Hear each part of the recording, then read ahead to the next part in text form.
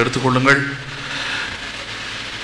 எபிரியர்கள் நிருபம் 12வது அதிகாரம் 15 முதல் 17வது வசனம் வரைக்கும் நாம் கவனிப்போம். எபிரியர் 12வது அதிகாரம் 15 முதல் 17வது வசனம் வரைக்கும். Hebrews chapter 12 verse 15 to 17. எபிரியர் 12வது அதிகாரம் 15வது வசனம் முதல் 17வது வசனம் வரைக்கும் கவனிப்போம்.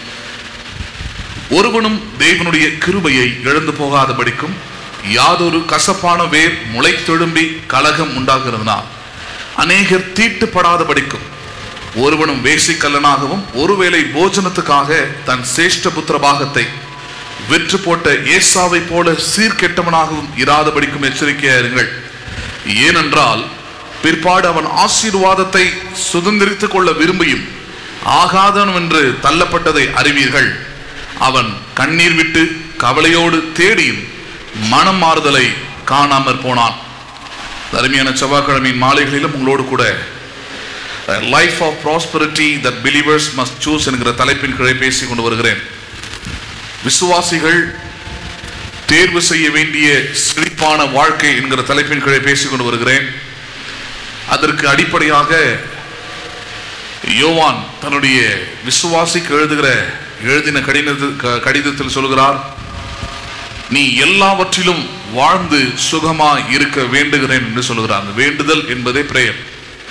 The prayer of a pastor to a believer. ஒரு போதகருடைய ஜெபம் என்னவா இருக்கிறது அல்லது வேண்டுதல் எதுவா இருக்கிறது, என்ன வேண்டி அவங்க கிட்ட கேட்கிறாரு, நீ எல்லாவற்றிலும் வாழ்ந்து சுகமா இருக்க வேண்டும் என்பதை வேண்டுகிறார். இன்றைக்கு இருக்கிற விசுவாசிகளும் அதை தான் அறிந்திருக்க வேண்டியது அவசியமா இருக்கிறது. Why God has chosen you? தேவன் உங்களை ஏன் தெரிந்து கொண்டார், நீங்கள் ஏன் ரட்சிக்கப்பட்டீங்க, ஆண்டவராகிய இயேசு கிறிஸ்துவை ஏற்றுக்கொண்டதன் காரணம் என்ன, இதெல்லாம் நீங்கள் அறிந்து கொள்ளும் பொழுது you should understand and accept the full gospel. இதை அறிந்து கொள்ளும் போது பாருங்க, முழுமையான சுவிசேஷத்தை நீங்கள் ஏற்றுக்கொள்ள வேண்டும். சபை பல பேர்களாக பிரிந்திருக்கிறதுனால ஒவ்வொரு சபையிலும் ஒரு சில உபதேசங்களும் மட்டுமே எடுத்து அதை பிரதானமாக வைத்து அதை மட்டுமே போகிற மக்கள் இருக்கிறார்கள். அதுல பிரதானமான கிறிஸ்தவர்கள் அவர்கள் எடுத்து வைத்திருக்கிற சுவிசேஷம் என்னவென்றால், இயேசுவின் நாமத்தினாலே ரட்சிக்கப்படுவது, மரித்தால் பரலோக ராஜ்யம் போய் சேருவது. இது இரண்டுக்கும் நடுவில், ரட்சிப்புக்கும் பரலோக ராஜ்யம் போய் சேருவதற்கும் இது ரெண்டுத்துக்கும் நடுவில் வேறு ஒன்றும் இல்லை என்பதுதான் அவர்களுடைய எண்ணம். அதனால வாழ்க்கை எப்படி வாழணும், எதை தேர்வு செய்ய வேண்டும், எப்படிப்பட்டதா இருக்க வேண்டும் என்பதை குறித்து எந்த கவலையும் கிடையாது, அக்கறையும் கிடையாது, நம்பிக்கையும் இல்லை அவர்களுக்கு. அவர்களை பொறுத்த வரைக்கும் ரட்சிக்கப்பட்டு விட்டேன், அடுத்தது நான் பரலோக ராஜ்யத்துக்கு போய் சேர வேண்டும், இதுக்கு நடுவில் வேற ஒன்றும் இல்லை, இதுக்கு நடுவில் சும்மா ஜெபம் பண்ணிக்கிட்டு சும்மா பைபிள் படிச்சுக்கிட்டு ஒரு சின்ன சின்ன ஊழியங்களை செஞ்சுக்கிட்டு அப்படியே போய் சேர்ந்துடணுங்க. மற்ற குடும்ப வாழ்க்கை அல்லது மற்ற எல்லா வாழ்க்கை காரியங்களும் பார்த்தீங்கன்னா உலகத்தார்களை போல தான், பிரச்சனை இருக்கும், தோல்வி இருக்கும், அது இருக்கும், இது இருக்கும், இதோட கூட தான் வாழ்ந்து முடிக்கணுன்ற மாதிரியான எண்ணங்களை கொண்டவர்களாக இருக்கிறார்கள். அதனால தான் அதிலிருந்து உங்களுக்கு பிரித்து இதை எடுத்து காண்பிக்கிறேன். வேதம் அதை போதிக்கிறதா, வேதம் அதை சொல்லியிருக்கிறதானா? இல்லை. வேதம் எதை காண்பிக்கிறது, நீங்கள் எல்லாவற்றிலும் வாழ்ந்து சுகமா இருக்கும்படியாக இயேசு கிறிஸ்து சிலுவையிலே மிகப்பெரிய காரியத்தை செய்திருக்கிறார். அதில் முக்கியமாக கலாத்தியர் 3வது அதிகாரம் ஆபிரகாமை இன்றைக்கு இருக்கிற விசுவாசிகளுக்கெல்லாம் முன் அடையாளமாக அல்லது முன் மாதிரியாக வைக்கிறது. A perfect example for today and present Christian is Abraham. இன்னைக்கு இருக்கிற தற்கால கிறிஸ்தவர்கள் அல்லது வருங்கால கிறிஸ்தவர்களுக்கு அடையாளமாக வேதம் நமக்கு காண்பித்திருக்கிற ஒரு காரியம் யாருன்னு பார்த்தீங்கன்னா ஆபிரகாமை வைக்கிறது. எல்லாம் சொல்றார், விசுவாச மார்க்கத்தார்கள் எவர்களோ அவர்கள் ஆபிரகாமின் சந்ததியாராய் இருக்கிறார்கள், ஆபிரகாமுடன் ஆசீர்வதிக்கப்படுகிறார்கள். இதெல்லாம் கலாத்தியர் 3ல பவுல் பேசுறார். You are blessed along with Abraham. அப்போ ஒரு விசுவாசியா இருக்கிறவர்கள் உங்களுடைய வாழ்க்கையை ஆபிரகாமின் ஆசீர்வாதத்தோடு ஒப்பிட்டு பார்க்க வேண்டியது அவசியமா இருக்கிறது. உங்களுடைய வாழ்க்கை அம்பானியோடு அல்ல, அதானியோடு அல்ல, உலகத்தில் இருக்கிற பெரும் பணக்காரரோடு அல்ல. நான் சொல்லுவது ஆபிரகாமோடு, ஆபிரகாமின் விசுவாசத்தோடு, ஆபிரகாமின் ஆசீர்வாதத்தோடு. ஏனென்றால் அந்த இடத்துல சொல்லப்படுது கலாத்தியர் 3ல, கிறிஸ்து இயேசுவினால் ஆபிரகாமின் ஆசீர்வாதம் நமக்கு உண்டாயிருக்கிறதாம். யாரால் உண்டாயிருக்கிறது? By Christ what he has done on the cross. சிலுவையில் அவர் என்ன செய்து முடித்திருக்கிறாரோ அந்த சிலுவையில் அவர் செய்த காரியத்தில் முக்கியமான ஒரு காரியம், உங்கள் சாபத்தையும் உங்கள் தரித்திரத்தையும் உங்கள் குறைவுகளையும் அவர் சிலுவையில் எடுத்துக்கொண்டு அவருடைய ஆசீர்வாதத்தை, அவருடைய செழிப்பை உங்களுக்கு அவர் தந்திருக்கிறார் என்பதை ஒவ்வொரு விசுவாசியும் நம்ப வேண்டும் என்பதுதான் கலாத்தியர் 3 சாராம்சம். அதன் தொடர்ச்சியாக அப்ப ஆபிரகாம் யார், அவனுடைய ஆசீர்வாதங்கள் எப்படிப்பட்டது என்பதை பார்த்து கொண்டு வருகிறோம். அதுல ஆபிரகாமின் ஆசீர்வாதத்தை 2-3 வசனங்கள், அதாவது ஆதியாகமம் 12வது அதிகாரம் முதல் 4 வசனங்களை கவனிக்கிறோம். அதுல 2-3 வசனங்கள் தேவன் ஆபிரகாமுக்கு ஆசீர்வாதமான வாக்குத்தத்தங்களை கொடுக்கிறார். முதலாவது வசனம் ஆபிரகாமுக்கு அந்த ஆசீர்வாதமான வாக்குத்தத்தங்களை பெறுவதற்கான முறையை அவனுக்கு சொல்லிக் கொடுக்கிறார். the principle, நீ ஆசீர்வாதமா இருக்க வேண்டும் என்றால் அதுக்கு ஒரு முறை வைத்திருக்கிறேன் அப்படின்ற காரியத்தை தான் ஆதிகாகம் 12:1 சொல்லிக் கொடுக்கிறார். நீ உன் தேசத்தையும் உன் இனத்தையும் விட்டு நான் காண்பிக்கும் தேசத்துக்கு போ என்பதுதான் அந்த பிரின்சிபல், அந்த கோட்பாடு. சொல்லிட்டு தான் அப்புறம் சொல்ற, நான் உன்னை ஆசீர்வதிக்கவே ஆசீர்வதித்து அந்த வழியில வா, அந்த வழியில வந்த பிறகு இதை எதிர்பார், இதை நம்பு, இது விசுவாசி, சும்மா நடந்து வந்துகிட்டு இருக்காத. 4வது வசனம் சொல்லுகிறது, ஆபிரகாம் தேவன் சொன்னபடியே அவன் போனான் இருக்குது. ஆனால் ஆபிரகாமுடைய வாழ்க்கையில நீங்கள் கவனிக்கலாம், தேவன் சொன்ன வாக்குத்தத்தங்களுக்கு பல வருடங்கள் அது எடுத்தது. It takes many years. காரணம் தேவனுடைய நேரம் என்று சொல்லிவிட்டு போக முடியாது, அது ஆபிரகாமுடைய காரணம். ஏனென்றால் 4வது வசனம் நீங்க படிக்கலாம், ஆபிரகாம் தேவன் சொன்னபடியே போனான். அதோடு நிறுத்திட்டு இருந்தா பரவாயில்ல, அதோடு கூட ஆட் பண்ணுது, ஆபிரகாம் அவனுடைய சகோதரன் மகனாகிய லோத்தோடும் கூட அவன் தகப்பனையெல்லாம் கூட்டிகிட்டு தான் போறான். ஆனா ஆண்டவர் சொன்னது என்னதாங்க, நீ உன் தேசத்தையும் உன் இனத்தையும் விட்டு நான் காண்பிக்கும் தேசத்துக்கு போ அப்படின்றார். பார்ஷியலி he obeyed, பகுதியாக தேவனுக்கு கீழ்ப்படிந்தான், முழுமையாக அல்ல. ஆபிரகாமுடைய ஆசீர்வாதத்தின் நிலை அங்கதான் ஆரம்பிக்குது. இன்னைக்கும் இன்றைக்கு இருக்கிற விசுவாசிகளுடைய வாழ்க்கையில ஏன் ஆசீர்வாத குறைவு அல்லது நன்மைகளின் குறைவு, ஆசீர்வாதத்துக்கு எதிரான காரியங்களை அதிகரிக்கிறதுக்கான காரணம் என்ன? Because you are obeying to God partially, அதாவது ஒரு சார்பாக அல்லது பாதியாக தேவனுக்கு உங்களால் முடிந்த காரியங்களில் கீழ்ப்படுகிறீர்களே தவிர தேவன் எதிர்பார்க்கிற விதத்தில் அல்லது தேவன் சொல்லி வைத்திருக்கிற விதத்தில் அல்லது நீங்கள் அறிந்து வைத்திருக்கிற சத்தியத்தில் முழுமையாக தேவனுக்கு என்ன பண்ணுவதில்லை, கீழ்ப்படிவது இல்லை என்பதுதான் பிரச்சனை. நீங்கள் ஏன் ஆசீர்வாதத்தை இழக்கிறீங்க, ஏன் ஆசீர்வாதமான வாழ்க்கைக்குள்ள வர முடியாமல் இருக்கிறதுக்கான காரணமே முழுமையாக தேவனுக்கு கீழ்ப்படியாமல் இருக்கிறது தான் மிகப்பெரிய பிரச்சனையா இருக்குது. அது ரொம்ப முக்கியமானது. ஆசீர்வாதத்துக்கு தடையா இருப்பதே எதுன்னு பாத்தீங்கன்னா, தேவனையே ஆசீர்வதிக்கிறான்றது மூலம் தெரிந்து கொள்ள வேண்டும். why God blesses. ஆண்டவரும் சொல்லி இருக்கலாம், இன்னைக்கு இருக்கிற சில கிறிஸ்தவர்கள் சொல்றது போலவே, எப்ப உன் பாவத்திலிருந்து ஒன்று மன்னிச்சிட்டேன், சாபத்திலிருந்து ஒன்று அகற்றிட்டேன், எல்லாம் உனக்கு வச்சிருக்கிறேன், நீ சந்தோஷமா அங்க சேர்ந்துரு, உனக்கு தேவையானது எல்லாத்தையும் அங்க வச்சிருக்கிறேன், கண்ணீர் எல்லாம் அங்க தொடச்சிடுறேன் அப்படின்னு சொல்லியிருக்கலாம். ஆனால் தேவன் அப்படி சொல்லவே இல்லை. புரியுதுங்களா உங்களுக்கு? தேவன் என்ன பண்ணவே இல்லை, அப்படி சொல்லவே இல்லை. வருத்தப்பட்டு பாரம் சுமக்கிறவர்களை நீங்கள் எல்லோரும் என்னிடத்தில் வாங்கள், நான் இங்கேயே உங்களுக்கு என்ன பண்ணுகிறேன், இளைப்பாறுதலை தருவேன். பரலோகத்தில் இல்லை, இங்கே தரேன். பரலோகத்தில் நீங்கள் பெறப்போகிற முன் ருசியை இங்கே நீங்கள் பெறலாம் என்பதுதான் தேவன் சொல்லி கொடுத்தது. உங்கள் பாவத்தை சுமந்து, அக்கிரமத்தை சுமந்து, நோயை சுமந்து, பலவீனத்தை சுமந்து, உங்கள் சாபத்தை சுமந்ததுக்கான காரணம், நீங்கள் இங்கு பலவீனராக இருக்கக்கூடாது, வியாதியாளர்களாக இருக்கக்கூடாது, தரித்திரராக இருக்கக்கூடாது என்பதுதான் தேவனுடைய சித்தம். அதனால்தான் சிலுவையில் அதை சுமந்திருக்கிறார். அப்ப ஏன் தேவன் நம்மை ஆசீர்வதித்திருக்கிறார்? ஒரே ஒரு காரணம் தான். எகிப்திலிருந்து இஸ்ரேல் ஜனங்களை ஏன் தேவன் வெளியே கொண்டு வந்தார்? ஒண்ணே ஒண்ணுதான், தேவன் தம்முடைய நாமத்தை மகிமைப்படுத்தும்படியாக. God want to glorify his name. தேவன் உங்களை ஏன் ஆசீர்வதிக்க வேண்டும்? காரணம், தேவன் தம்முடைய நாமத்தை என்ன பண்ண விரும்புகிறார்? அவர் மகிமைப்படுத்த விரும்புகிறார்.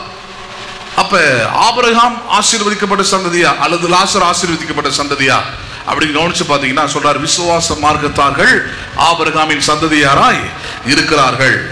சரி, இதன் அடிப்படையில தான் கவனிக்கிறோம். நீங்கள் விசுவாசிகளா இருக்கிறீங்க, கிறிஸ்தவர்களா இருக்கிறீங்க, நீங்கள் சொல்லலாம் ஆபிரகாமின் சந்ததி தான், நான் விசுவாசி தான், எனக்குள்ள ஜப வாழ்க்கை இருக்கிறது, வேத வாசிப்பு இருக்கிறது, பல காரியத்தை நீங்க லிஸ்ட் அவுட் பண்ணலாம். ஆனால் ஆபிரகாமை குறித்து கடந்த வாரத்தை பார்த்தோம். சுயாதீன பிள்ளையா அல்லது அடிமைத்தனத்தின் பிள்ளைகளான்றதான் கேள்வி. Are you born for the heirs or slaves? நீங்கள் சுதந்திரவாளிகளா அல்லது அடிமைகளான்றதான் கேள்வி. நீங்கள் கிருபையில வாழ்கிறவர்களா அல்லது பிரமாணத்தில் இருக்கிறவர்களா தான் கேள்வி. ஏன் கிருபையில வாழ்கிறவர்கள் தேவனுடைய ஆசீர்வாதங்களை முழுமையாக சுதந்திரித்துக் கொள்கிறார்கள் அல்லது முழுமையாக ஏற்றுக்கொள்கிறார்கள், அக்செப்ட் பண்ணிக்கிறாங்க. ஆனால் நியாய பிரமாணத்தின்படி வாழ்கிறவர்கள் அப்படி இல்லை, தட்டி கழிச்சிடுறாங்க. அதெல்லாம் வேணாம், நல்லா இருக்கிறதுலாம் எதிர்பார்க்காது, அதெல்லாம் தானா வரும் அப்படின்றாங்க. தானா வரும்னா உபாகமத்தில் சொல்ல மாட்டார், ஜீவனையும் மரணத்தை முன்பதாக வைத்திருக்கிறேன், ஆசீர்வாதத்தை சாபத்தை முன்பதாக வைத்திருக்கிறேன், நீ ஜீவனை தெரிந்து கொள்கிறார். சூஸ் த லைஃப், நீ வாழ்ந்திருப்பதற்கு நீ சூஸ் பண்ணணும்ன்றார். அப்ப தானாய் வருவதில்லை, அதை நீ தான் சூஸ் பண்றன்றார். நீ நன்றாய் இருப்பதையும் அல்லது கெட்டு போவதையும் யார் சூஸ் பண்றது? அது நாம் தான் சூஸ் பண்றோன்றார். அப்ப கடந்த வாரத்தை அந்த முக்கியமான ஒரு சம்பவத்தை எடுத்து காமிச்சு, நீங்கள் சுதந்திரவாளிகளின் பிள்ளைகளா அல்லது அடிமைகளின் பிள்ளைகளா? ஏன்னா ரெண்டு பேருமே ஆபிரகாமின் பிள்ளைகள் தான். ஏன்னா நிறைய பேர் சொல்றாங்க எல்லாமே சர்ச்சு தாங்க, எல்லாமே பிலீவர்ஸ் தாங்க, எல்லாமே விசுவாசிங்க தாங்க, அவங்களும் சர்ச்சுக்கெல்லாம் போனாங்க. யாருடைய பிள்ளைகளா இருந்தார்கள்? ஆபிரகாமின் பிள்ளையா இருக்கிற ஈசாக்கா இருந்தார்களா, அல்லது ஆபிரகாமின் அடிமையின் பிள்ளையா இருந்த இஸ்மவேலா இருந்தார்களா? ஏன்னா அதை ரிலீஜியனாவே பேசல. கடந்த வாரம் எடுத்து காமிச்சிருந்த கலாத்தியர்ல இருந்து மதம் சார்ந்து பேசவே இல்லை, கிறிஸ்டின் அது இதெல்லாம் பேசல. அவர் பேசுவதே ஆபிரகாமுக்கு 2 குமாரர்கள் இருந்தார்கள். ஒருவன் வாக்கு தத்தத்தினால் பிறந்தவன், இன்னொருவன் மாம்சத்தினால் பிறந்தவன். அப்ப விசுவாசிகள் ரெண்டு வகையா இருப்பாங்க. ஒன்னு வாக்கு தத்தத்தினால் பிறக்கிறவர்கள், இன்னொன்னு மாம்சத்தினால் வாழ்க்கையில் எல்லா காரியத்தையும் நடப்பிக்கிறவர்கள். இதுல நீங்க யாரா இருக்கிறீங்கன்றதான் கேள்வியாங்க. நீங்கள் வாக்கு தத்தத்தால் உங்கள் வாழ்க்கையில் எல்லா காரியத்தையும் கிரியை செய்கிறீர்கள், நம்புகிறீர்கள், விசுவாசிக்கிறீர்கள், நடக்கிறீர்கள் என்றால் ஈசாக்கை போல ஒரு வாழ்க்கை உண்டாயிருக்கும். ஆனால் மாம்சிகமான இஸ்மவேலை போல ஒரு மாம்சிகமான ஒரு வாழ்க்கை உங்களுக்கு உண்டாயிருக்குமானால், ஆனா பேர் என்ன? ஆபிரகாமின் குமாரன் தான். But still he was the son of slave. இன்றைக்கும் அவன் அடிமைத்தனத்தின் அடிமையின் குமாரனாகவே இருக்கிறான். அதுல முக்கியமான சொல்றாரு, இவர்கள் இருவரும் ஒன்றாய் வாழ முடியாதுன்றார். அடிமையும் சுதந்திரவாளியும் ஒரே இடத்துல இருப்பது இல்லை. அதுக்கு தான் உதாரணமா எடுத்து சில காரியங்களை காமிச்சு, அதுல முக்கியமான ஒரு காரியத்தை எடுத்து காமிச்சேன். அதுதான் இன்றைக்கு தொடரவும் போறேன். என்ன காரியம் அது? ஆபிரகாமுக்கு மகனாகி, அது வாக்கு தத்தத்தின் மகனாய் பிறந்த ஈசாக்கு. அந்த ஈசாக்குக்கு 2 குமாரர்கள் பிறக்கிறாங்க, 2 பிள்ளைங்க பிறக்கிறாங்க.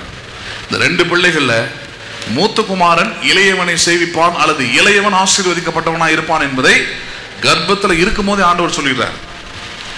சொல்லிட்டு ஒருவனை வெறுத்து ஒருவனை ஏற்றுக்கொள்வான்றார். இதெல்லாம் அம்மா கிட்டே பேசிடுறார், ரெபேக்காள் கிட்டே பேசிடுறார்.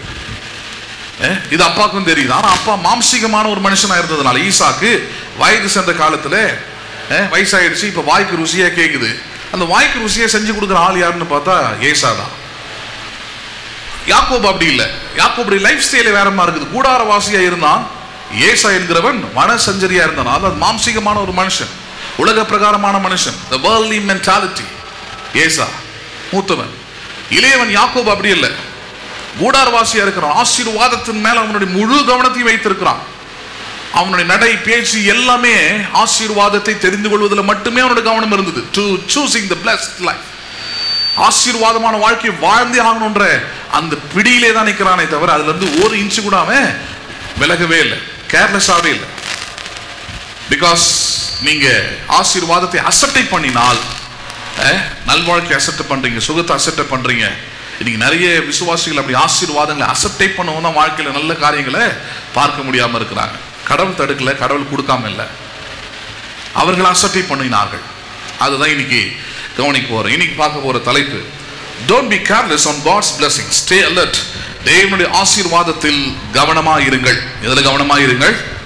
நல்லது சொல்லுங்களேன்.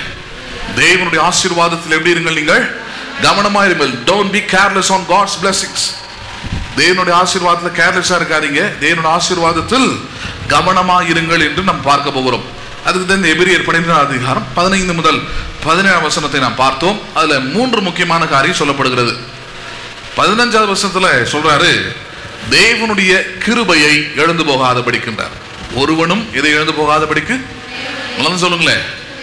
ஏனென்றால் உங்களுக்கு ஆசீர்வாதத்தின் ஆரம்பம் அல்லது ஆதாரமே தேவனுடைய கிருபை தான். கடவுள் உங்களை எதை வச்சு ஆசீர்வதிக்கிறார் தெரிஞ்சுங்க.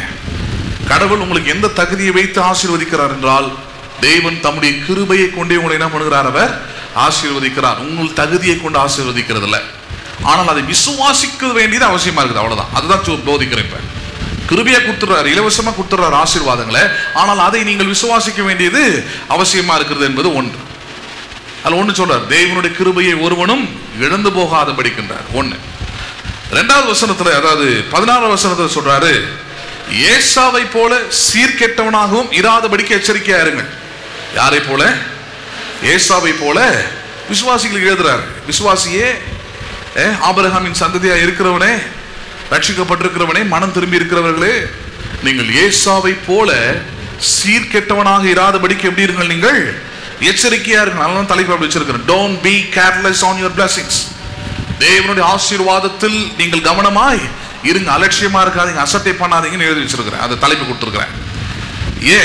ஏசாவுடைய வாழ்க்கை அப்படிதான் இருந்தது. He born for Isaac. வாக்குத்தத்தத்தின் ஆபிரகாமின் வாக்குத்தத்தத்தின் குமாரனாகி ஈசாக்கு பிறந்த முதல் பிள்ளை. ஆனா அந்த முதல் பிள்ளை ஆசீர்வாதத்து மேல எப்படி இருந்தான்? அலட்சியமா இருந்தான், அசட்டை பண்ணுகிறவனா இருந்தான், சீர்கெட்டவனா இருந்தான். எப்படி இருந்தான் அவன்? சீர்கெட்டவனா, ரொம்ப இருக்கிறதே மோசமான வேலை அப்படிலாம் இல்லை. கடவுளுடைய காரியத்துல, கடவுளுடைய விஷயத்துல, கடவுளுடைய ஆசீர்வாதத்துல முக்கியமா ரொம்ப அலட்சியமா இருந்த ஒரு மனுஷன். 17ஆம் வசனத்தை சொல்லுது, ஆசீர்வாதத்தை அவன் சுதந்திரித்துக் கொள்ள விரும்புற ஒரு நேரம் வந்துச்சு. அதை விரும்பியும் அவனால் என்ன பண்ண முடியல, பெற முடியல. காரணம், அவன் ஆகாதவன் என்று தள்ளப்பட்டான். என்னவென்று தள்ளப்பட்டான்? ஆனா முதல் வசனத்தை சொல்லுது, ஒருவனும் தேவனுடைய கிருபையை இழந்து போகாதபடிக்கு. அப்ப ஏசா எதனால் ஆகாதவன் என்று தள்ளப்பட்டான்? எதனால அவனால கடைசி வரைக்கும் தேவனுடைய ஆசீர்வாதத்தை பெற முடியாமல் போயிட்டு தான்? காரணம் அவனே தான். அதுதான் இன்னைக்கு கவனிக்க போறோம். ஏசா எவ்விதத்தில், எபிரேயர்ல சொல்றார், புதிய உடன்படிக்கை விசுவாசிகளுக்கு எழுதுறார், எவ்விதத்தில் ஏசா கிருபை இழந்தான், எவ்விதத்தில் ஏசா சீர்கெட்டவனா இருந்தான், எவ்விதத்தில் ஏசா மனம், அதாவது ஆசீர்வாதத்தை பெற விரும்பியும் ஆகாதவன் என்று தள்ளப்பட்டான் என்பதுதான் கவனிக்க போறோம். இந்த 3 காரியத்தை மைண்ட்ல வச்சுங்க. அதை தொடர்ச்சி தான் இன்னைக்கு கவனிக்க போறோம். எடுத்துக்கொள்ளும் ஆதியாகமம் 25 அதிகாரம். ஆதியாகமம் 25 அதிகாரம் 29 முதல் 34 வசனம் வரைக்கும் கவனிக்கலாம் பாருங்க.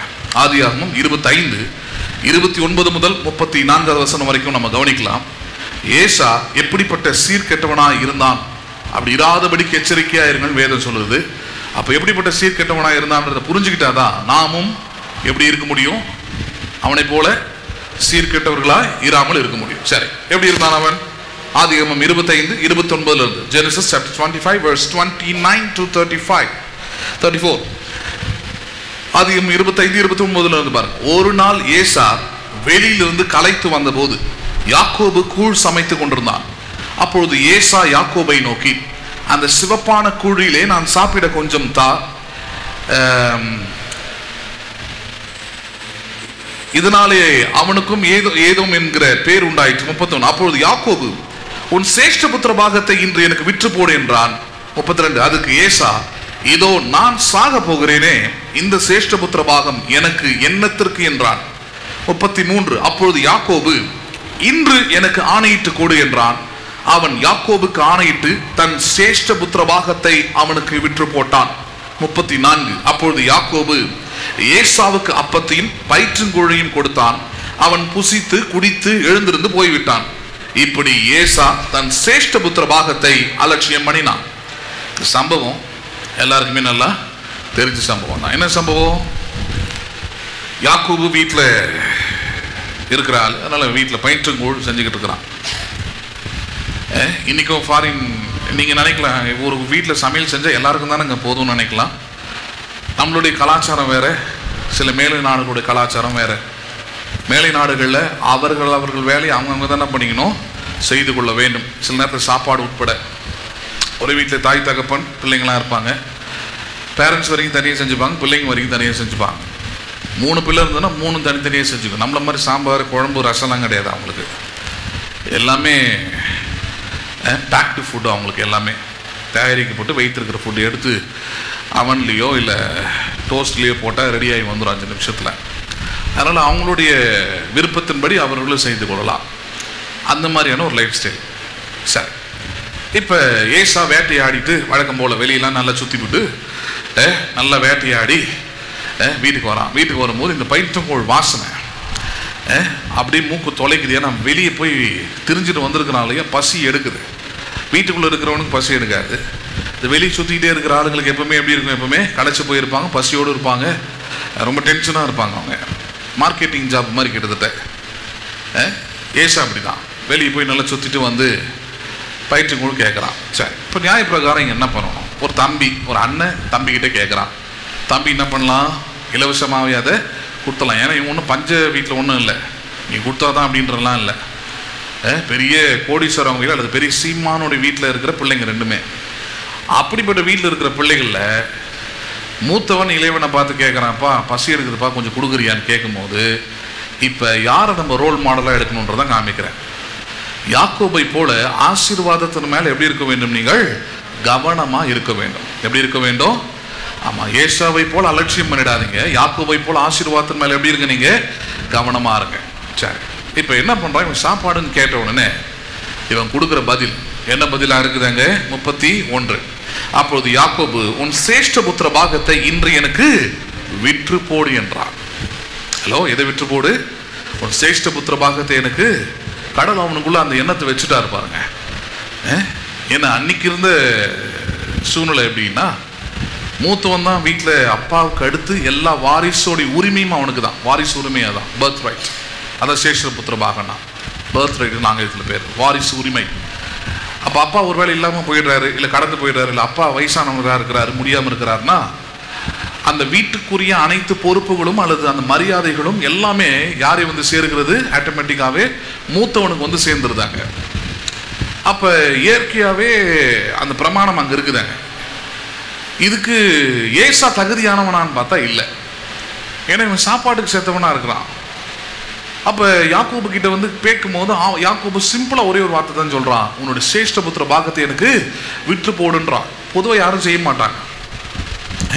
இப்போ நீங்களே இருக்கிறீங்க, வீட்டில் மூத்த பிள்ளையாக இருக்கிறீங்க, இல்லை ஏதோ வாரிசுதாராக இருக்கிறீங்கன்னு வச்சுமே, உங்களுக்கு அடுத்து இருக்கிற உங்கள் தம்பி தங்கச்சிங்களோ இல்லை யாரோ ஒருத்தவங்க உனக்கு இருக்கிற வீட்டில் இருக்கிற உரிமையெல்லாம் எனக்கு விட்டு கொடு அப்படின்னு கேட்டால் கொடுப்பீங்களா? நீங்கள் அறிவு இருக்கிறவங்க கொடுக்க மாட்டீங்க. அறிவு இருக்கிறவங்க என்ன பண்ண மாட்டீங்க, அதையும் சொல்லிடுறேன். ஏன்னா நம்ம ஊரில் இந்த சினிமாவெல்லாம் பார்த்து கெட்டு குட்டிச்சோராக போயிட்டு வந்திருப்பீங்க. பாசமலர், வெங்காய மலர்லாம் இப்போ என்னென்ன ஓடுதுன்னு தெரில. அதெல்லாம் பார்த்துட்டு உங்களுக்கு பரவாயில்ல, நான் தியாகமாக இருந்துக்கிறேன், என் தியாகச்செம்மலாக இருந்துக்கிறேன், என் தங்கச்சி வாழ்ந்துட்டு போட்டோம், என் தம்பிங்க வாழ்ந்துட்டு போட்டோம், என் அக்கா வாழ்ந்துட்டு போட்டோம். ஒன்று போனால் அந்த எக்ஸ்ட்ரீம் போயிடுது, ஒன்றுருது, இல்லைன்னா இந்த எக்ஸ்ட்ரீம் போகிறது, ரெண்டுமே பிரச்சனை. ஆனால் யாக்கோபு கவனிக்கணும். யாக்கோபு அவனுடைய கவனம் முழுக்க எது மேலே இருக்குது? ஆசீர்வாதத்து மேலே தான். ஸோ முதல்ல கேட்குறான், உன்னுடைய சிரேஷ்ட புத்திர பாகம். சிரேஷ்ட புத்திர பாகம்னா என்னன்னா ஆங்கிலத்தில் பர்த் ரைட். பர்த் ரைட்னா பிறப்பினால் உண்டாயிருக்கிற உரிமைகள், அடிப்படை உரிமைகள். அந்த உரிமைகளை எனக்கு விற்று போடுன்னு கேட்குறான். சரி, அந்த விற்று போடுன்னு சொல்லக்கூடிய அந்த காரியத்தை தான் கவனிக்கணும். என்ன காரியத்துக்காக அவன் கேட்குறான்றது அங்கே விஷயம். அங்கே எதுக்காக விற்று எதுக்கு எக்ஸ்சேஞ்ச் நடக்குதுன்னு பார்த்தீங்கன்னா, வெறும் ஒரு கூழுக்காக சிரேஷ்ட புத்திர பாகத்தை கேட்குறான். எதுக்காக கேட்குறான்? ஒரு கூழுக்காக கேட்குறான். ஒரு கூழுக்காக, பயிற்று கூழுக்காக கொடுன்றான். இந்த இடத்துல தான் கவனிக்கணும். இதை அவன் கேட்ட உடனே ஏசா எந்த அளவுக்கு அலட்சியமானவனும், எந்த அளவுக்கு மோசமானவனும், எந்த அளவுக்கு ஒரு அறிவில்லாத ஒரு மனுஷனுமா இருக்கு. ஏன்னா மனசஞ்சரியான வெளி சுற்றுறாள் அவன். ஏற்கனவே கடந்த வாரம் அதெல்லாம் எடுத்து போதிச்சிருந்தேன் நான். வனசஞ்சரின்னா என்ன? உலகத்தோடு ஒட்டி உறவாடி உலக அறிவை பெற்று உலக அனுபவத்தை பெற்று அப்படி இருக்கிற ஆள் அவன். அவனுக்கும் இந்த தெய்வீக அறிவுக்கும் ஞானத்துக்கும் சம்பந்தம் இல்லை. ஆனால் யாக்கோபு அப்படி இல்லை. கூடாரவாசி. கூடாரம் என்பது தேவனுடைய ஆலயத்தை குறிக்கிறது. அவன் கூடாரவாசி என்றால் தேவனுடைய ஆலயத்தில் நாள்தோறும் அவன் தரித்திருக்கிறவன், தேவனுடைய ஆலயத்திலே வாஞ்சித்திருக்கிறவன், அதற்குள்ள இருக்கிற அறிவை ஞானத்தை பெற்றிருக்கிறவன். அதனாலதான் அந்த ஆசீர்வாதத்தின் மேல கவனமா இருக்கிறான். நான் கூடார வாசியா இருந்தால் தேவனுடைய ஆசீர்வாதத்தை நான் என்ன பண்ணணும்? பெற்றுக்கொள்ள வேண்டும் என்பதில் ரொம்ப கவனமா இருக்கலாம். அப்ப இந்த எக்ஸ்சேஞ்ச் தான் கேட்கிறான். வயிற்றுங்கூழ கொடுத்துட்டு இது சிரேஷ்ட புத்திர பாகத்தை கொடுத்துடுற அளவுக்கு போகும்போது தான் இந்த இடத்துல கவனிக்கணும். இந்த இடத்துல அதுக்கு ஏசாவுடைய பதில் என்ன தெரியுமா? 32. அதுக்கு ஏசா, இதோ நான் சாக போகிறேனே. என்ன பண்ண போகிறேனே? whether it is true, உண்மையாது. ஒருவேளை சாப்பிடலன்னா செத்து போகிற ஆளுங்க எத்தனை பேர் இருக்கிறீங்க சொல்லுங்க பார்ப்போம். ஒரே ஒரு வேளை சாப்பிடல, ஒரு வேளை சாப்பிடலன்றதுக்காக செத்து போயிடுவோமா? இல்லை. ஆனால் அந்த ஒரு வேளை சாப்பாட்டுக்காக, ஹலோ, அந்த ஒரு வேளை சாப்பாட்டுக்காக தேவனுடைய திட்டத்தை, தேவனுடைய சித்தத்தை, தேவனுடைய காரியங்களை தூக்கி எறிகிறவர்கள், ஏசாவை போல அலட்சியம் பண்ணுகிற விசுவாசிகள் எவ்வளவு பேர் இருக்கு உலகத்துல? யோசிச்சு பாருங்க. பயிற்றுங்கூழுக்காக பர்த் ரைட்டை வித்து கொடுக்கிறாள், சொந்தக்காரங்களுடைய நன்மதிப்புக்காக, உலகத்தாருடைய நன்மதிப்புக்காக, தேவனையும் தேவன் தந்த அபிஷேகத்தையும் தேவன் தந்த பிறப்புரிமையும் தேவன் தந்த ரட்சிப்பையும் விற்று போடுகிற ஆட்கள். ஏசாதான் செய்யறான். ஆண்டவர் நினைச்சிருந்தானா யாக்கோபை பிறக்க வச்சிருக்கலாம். முதல்ல 2 பேரும் 2 பிறவிகள் தான். முதல்ல அவன் தான் வந்துட்டான், ஏசா தான். ஆனால் எதுக்கு கொடுத்தாரு? He give grace. அவன் மோசமான ஆளா வருவான்னு தெரியும், அவன் புத்தி சரியில்லைன்னு தெரியும், இருந்தாலும் பரவாயில்ல அவனுக்கு ஒரு கிரேஸை கொடுத்து தகுதி இல்லாதவனுக்கு பர்த் ரைட்டும் கொடுத்து வச்சிருக்கிறார், பிறப்பு உரிமையும் கொடுக்கிறார். அப்பாவுக்கு அடுத்தது எல்லா கனமும் மரியாதையும் வாரிசு உரிமையும் எல்லாமே இவனுக்கு தான். ஒருவேளை அது அவன்கிட்ட போயிடுச்சுன்னா அவனா பார்த்து யாக்கோபுக்கு கொடுத்துருந்தாதான் உண்டு. ஏன்னா யாக்கோபுக்கு என்று தனிப்பட்ட உரிமைகள் ஒன்றும் கிடையாது. ஏன்னா இவன் தான் முதல் தரம் அல்லது முதல் மகன்றதுனால எல்லா வாரிசு உரிமையும் ஏசாக்கு தான் இருக்குது. ஆனால் ஒரு வேளை சாப்பாட்டுக்காக என்ன பண்ணுகிறான், அவன் தன்னுடைய பிறப்பு உரிமையை அவன் அசட்டை பண்ணுகிறான். எப்படி? 33 அப்பொழுது யாக்கோபு இன்று எனக்கு ஆணையிட்டு கொடு என்றால் அவன் யாக்கோபு ஆணையிட்டு தன் மன்னிக்கும் அவன் யாக்கோபுக்கு ஆணையிட்டு தன் சேஷ்ட புத்திர பாகத்தை அவன் விற்று போட்டான். அப்பொழுது யாக்கோபு ஏசாவுக்கு அப்பத்தையும் பயிற்றங்கூழியும் கொடுத்தான். அவன் புசித்து கொடுத்து எழுந்திருந்து போய்விட்டான். இப்படி ஏசா தன் சேஷ்ட புத்திர பாகத்தை என்ன பண்ணினான்? அவன் அலட்சியம் பண்ணினான். எதை அலட்சியம் பண்ணினான்? இந்த இடத்துல தான் கவனிக்கணும். சேஷ்ட புத்திர பாகத்தோடு இன்றைக்கு இருக்கிற கிறிஸ்துவ வாழ்க்கை எங்க கம்பேர் பண்ணுவது? ஒருவன் தேவனுடைய ஆவியினாலே நடத்தப்படுகிறான் என்றால் அவன் யாரா இருக்கிறான்? தேவனுடைய புத்திரனா இருக்கிறான். யாரா இருக்கிறான் அவன்? ஆமா, நீங்கள் தேவனுடைய பிள்ளைகள், தேவனுடைய புத்திரர்கள். உங்களுக்கு என்ற பிறப்பு உரிமை உங்களுக்கு கொடுக்கப்பட்டிருக்கிறது. என்றைக்கு ரட்சிக்கப்பட்டீர்களோ, மனம் திரும்பினீர்களோ, ஆண்டவராக இயேசு கிறிஸ்துவை ஏற்றுக்கொண்டீங்களோ, ஞானஸ்நானம் எடுத்தீங்களோ, அன்றைக்கே உங்களுக்கு என்ன கொடுக்கப்பட்டிருக்கிறது? You have the birth right. என்ன பர்த் ரைட்? பாவங்கள் மன்னிக்கப்படுவது என்பது உங்களுடைய பிறப்புரிமை, சுகமாவது என்பது உங்களுடைய பிறப்புரிமை, நித்திய ஜீவன் என்பது உங்களுடைய பிறப்புரிமை, ஆசீர்வாதம் என்பது உங்களுடைய பிறப்புரிமை. நம்புறீங்களா நீங்க? சக்சஸ், வாழ்க்கையில வெற்றி பெறுவது, ஜெயிப்பது என்பது உங்களுடைய பிறப்புரிமை. இதெல்லாம் போதிக்கிறதெல்லாம் கிறிஸ்துவுக்குள் எப்பொழுதும் எங்களை வெற்றி சிறக்க பண்ணுகிற தேவனுக்கு ஸ்தோத்திரம். Who are you? Because I born of Christ. தேவனால் பிறப்பதெல்லாம் உலகத்தை ஜெயிக்கும். அப்ப அந்த பிறப்பு உரிமையை கொடுத்திருக்கிறார். இந்த பிறப்பு உரிமையை பற்றிய அறிவு இல்லாமதனாலதான் தேவன் தந்த அந்த பிறப்பு உரிமையை அவ்வளவு அலட்சியமா பயன்படுத்தணும். சில நேரத்தில் ஒரு நாள் ஆராதிக்கலன்னா என்னங்க, ஒரு நாள் ஜெபிக்கலன்னா என்னங்க, ஒரு நாள் தேவனுடைய வசனத்தை படிக்கலன்னா என்னங்க, இந்த மாதிரி விஷயங்கள் ஆண்டவர் கீழ்ப்படியாமல் போனா என்னங்க? ஆனால் கீழ்ப்படியாம போறீங்க, படிக்காம போறீங்க, வராம போறீங்க, இதெல்லாம் இருக்கட்டும். ஆனால் உங்களுக்கு கொடுத்த அந்த உரிமையை நீங்கள் எதற்காக விற்று போடுகிறீர்கள், எதற்காக எக்ஸ்சேஞ்ச் பண்றீங்கன்றது அங்க கேள்விங்க. உங்களுடைய பிறப்புரிமையை எதுக்கு விட்டு கொடுக்குறீங்க, எதுக்காக விட்டு கொடுக்குறீங்க, அதான் கேள்விங்க. பேசுறது புரியுதுங்களா உங்களுக்கு? எதுக்கு விட்டு கொடுக்குறீங்க? அப்ப ஒரு விசுவாசியா இருக்கிறவர்கள் பிறப்புரிமையை எங்க விட்டு கொடுக்குறாங்க? இப்படிதான் விட்டு கொடுக்குறாங்க. அவங்க தேவனை ஆராதிக்கிறது என்பது உங்களுக்கு கொடுக்கப்பட்டிருக்கிற உரிமை, தேவனுடைய ஆலயத்துக்கு வருவது என்பது உங்களுக்கு கொடுக்கப்பட்டிருக்கிற உரிமை. You have all rights. இந்த உரிமைகள்லாம் நம்ம உலக பிள்ளைகளுக்காக, உலக மக்களுக்காக, உலக உறவுகளுக்காக, நம்முடைய மாம்ச இச்சைகளுக்காக என்ன பண்ணிடுறோம்? அதை வித்து போட்டுருவோம். பரவாயில்ல, அது கொடுத்துட்டு நான் இதை என்ன பண்ணிக்கிறேன், எக்ஸ்சேஞ்ச் பண்ணிக்கிறேன். பிறப்பு உரிமையை விட்டுட்டு உன்னுடைய கல்யாணத்துக்கு வரேன், உன்னுடைய காது குத்துக்கு வரேன், உன்னை போலவே வாழற, உன்னை போலவே இருக்கிற, உன்னை போலவே எல்லாத்தையும் செஞ்சிடறேன். அதான் சொல்றாரு, அசட்டை பண்றீங்கன்ற. ஏசாவை போல நீங்கள் யாக்கோபா ஏசான்றதை உங்க கிரியையில பார்த்துடலாம். நீங்கள் யாக்கோபா இருந்தாலும் உங்களுடைய கவனம் எல்லாம் எதன் மேலதான் இருக்கும்? உங்களுக்கே இல்லாத, உங்கள் வாழ்க்கையிலே இல்லாத பிறப்புரிமையின் மேலதான் உங்களுடைய கவனம் இருக்கும். ஆனால் உங்களுக்கோ பிறப்புரிமை இருக்கிறது. You are repent right now. ரட்சிக்கப்பட்டிருக்கிறீங்க. What happen right now? என்ன நடந்துகிட்டு இருக்குது? பிசாசு உங்களுக்குள்ள உங்க மனதை கெடுத்து குட்டிச்சோராக்கி வச்சிருக்கிறதுனால தேவன் உங்களுக்கு தந்திருக்கிற மனம் திரும்புதலால் உண்டாயிருக்கிற பிறப்பு உரிமையை உலகத்துக்கு என்ன பண்றீங்க? அதை நீங்க வித்து போட்டுறீங்க. முதல் விஷயம்.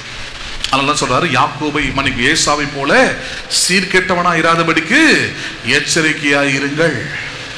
அவன் ஏன் ஆசீர்வாதத்தை அவன் ஏன் மறுபடியும் ஆசீர்வாதம் வேணும்னு கேட்டவருக்கு அவனுக்கு ஏன் ஆசீர்வாதம் தரலன்னா இந்த ஃபர்ஸ்ட் விஷயம் தான், பர்த் ரைட்டை தூக்கி போடுறான். ரெண்டாவது விஷயம் என்னது? அது கவனிக்கலாம் பாருங்க. ஆதியாகமம் 26வது அதிகாரம். ஆதியாகமம் 26வது அதிகாரம். ரெண்டாவது ஏசா செய்கிற ரெண்டாவது காரியம். ஆதியாகமம் 26வது அதிகாரம் 34 35 வசனத்தை பாருங்க. Genesis chapter 26 34 and 35. ஏசா 40 வயதான போது ஏத்தியனான பேருடைய குமார்த்தியாகிய யூதித்தையும் ஏத்தியனான ஏலினுடைய குமாரனாகிய பஸ்மாத்தையும் விவாகம் பண்ணினான். அவர்கள் ஈசாக்குக்கும் ரெபேக்காலுக்கும் மனநோவா இருந்தார்கள். ரெண்டாவது தப்பு எங்க திரும்ப செய்யறான்? இப்ப புத்தி உலக புத்தியா மாறிடுச்சு. வன செஞ்சரியா இருக்கிறான். ஆசீர்வாதத்தின் மேல கவனம் இல்லை.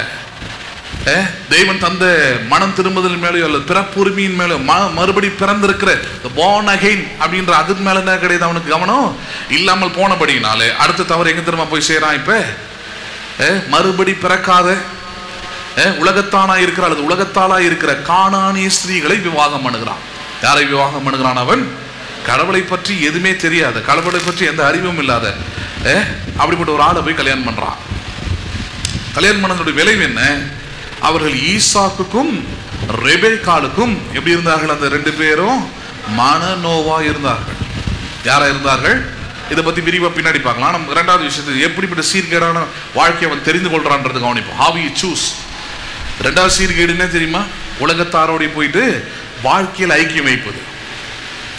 திருமணமாக இருக்கிற வாலிப பிள்ளைங்களுக்கு நான் மறுபடியும் எச்சரிக்கிறேன் உங்களை. நான் உங்களுடைய விசுவாசம், உங்களுடைய ரட்சிப்பு, உங்களுடைய அழைப்பு, உங்களுடைய அபிஷேகம் இதோடு கூட நிகர் இல்லாத ஒருவரோடும் உங்களுடைய வாழ்க்கையை நீங்கள் தேர்வு செய்யாதிருங்கள். வாழ்க்கை என்ன பண்ணாதிருங்கள். ஆமா, ஈவன் இன் ஃப்ரெண்ட்ஷிப்ஸ். நண்பர்களா இருக்கிறீங்களா? இருங்க, எல்லார்கிட்டையும் நீங்க பேசலாம், எல்லார்கிட்டையும் பழகலாம், அதுக்கு உரிமை இருக்கிறது. ஆனால் அவர்களோடு ஐக்கியமா இராதீர்கள். என்ன பண்ணாதீங்க? நல்ல உறவுகளுக்கு நல்ல ஃப்ரெண்டு தான், ஆனால் ஐக்கியம் உங்க ஐக்கியத்தில் அவங்க வந்துடணும்.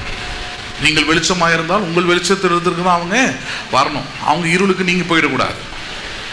அவங்க உங்களை ஃபாலோ பண்ற ஆளை மாத்திர மாதிரி நீங்க நடந்துக்கணும். நீங்க அந்த அந்த லிமிட்ல இருந்துக்கணும். எல்லாம் மீறி உலக பிரகாரமான ஆட்களை போல நட்பு அன்பு அப்படின்னு போய் விட ஆரம்பிச்சிட்டீங்கன்னா தேவனுடைய அபிஷேகத்தை அல்லது தேவன் உங்களுக்கு தந்த அழைப்பை, தேவன் தந்த அந்த மறுபிறப்பு என்கிற உரிமையை நீங்கள் என்ன பண்றீங்க? ஏசாவை போல சீர்கெட்டவர்களாக விட்டு போடுகிறீர்கள் அர்த்தம். புரியுதுங்களா உங்களுக்கு? இரண்டாவது காரியம். மூன்றாவது காரியம் பார்க்கலாம் பாருங்க. இப்ப இதெல்லாம் அடுத்தடுத்து வாழ்க்கையில் அவன் அனுமதிக்கிறதுனால மூன்றாவது அவன் ஆசீர்வாதத்தின் உரிமையை எப்படி இழந்து போனான்? ஆதியாகமம் 27வது அதிகாரம் 30வது வசனத்தை கவனி. ஆதியாகமம் 27:30 இருந்து பாருங்க. ஈசாக்கு யாக்கோபை ஆசீர்வதித்து முடிந்த போது யாக்கோபு தன் தகப்பனாகிய ஈசாக்கின் சமூகத்தை விட்டு புறப்பட்ட உடனே அவன் சகோதரனாகிய ஏசா வேட்டையாடு வந்து சேர்ந்தான். அவனும் ருசியுள்ள பதார்த்தங்களை சமைத்து தன் தகப்பன் அண்டைக்கு கொண்டு வந்து தகப்பனை நோக்கி, உம்முடைய ஆத்துமா என்னை ஆசீர்வதிக்கும்படி என் தகப்பனார் எழுந்திருந்து உம்முடைய குமாரனாகிய நான் வேட்டையாடி கொண்டு வந்திருப்பதை புசிப்பாராக என்றான்.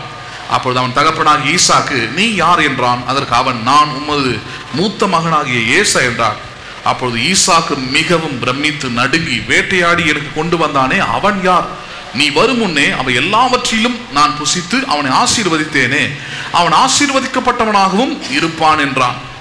ஏசா தன் தகப்பனுடைய வார்த்தைகளை கேட்டவுடனே மிகவும் மனம் கசந்து உரத்த சத்தமிட்டு அலறி தன் தகப்பனை நோக்கி, என் தகப்பனே, என்னையும் ஆசீர்வதியும் என்றான். அதற்கு அவன், உன் சகோதரன் தந்திரமாய் வந்து உன்னுடைய ஆசீர்வாதத்தை பெற்றுக்கொண்டான் என்றான். இந்த சம்பவம் எல்லாருக்குமே தெரியும் இல்லையா? ஈசாக்கு வயசாவது, கண்ணு தெரியாம போயிடுது. தன்னுடைய வயசான காலத்துல ஆபிரகாம் மூலமே அவன் பெற்று வைத்திருந்த அந்த ஆசீர்வாதத்தின் உரிமையை இப்ப அவனுடைய மகனுக்கு தரணும். எந்த மகனுக்கு தரணும் அப்படின்னு பாத்தீங்கன்னா, யார் இப்ப வாரிசு உரிமையை வைத்திருக்கிறார்களோ அவர்களுக்கு தான் என்ன பண்ணணும், அதை தரணும். ஆனா இதுல என்ன இஷ்யூ அப்படின்னு பாத்தீங்கன்னா, ஏசா வனசஞ்சரியா இருக்கிறதுனால அவனுக்கு குடும்பத்தோட எந்த ஐக்கியமும் உறவும் இல்லை. அவனுக்கு அதனால எதுவும் கன்வே பண்றது இல்லை.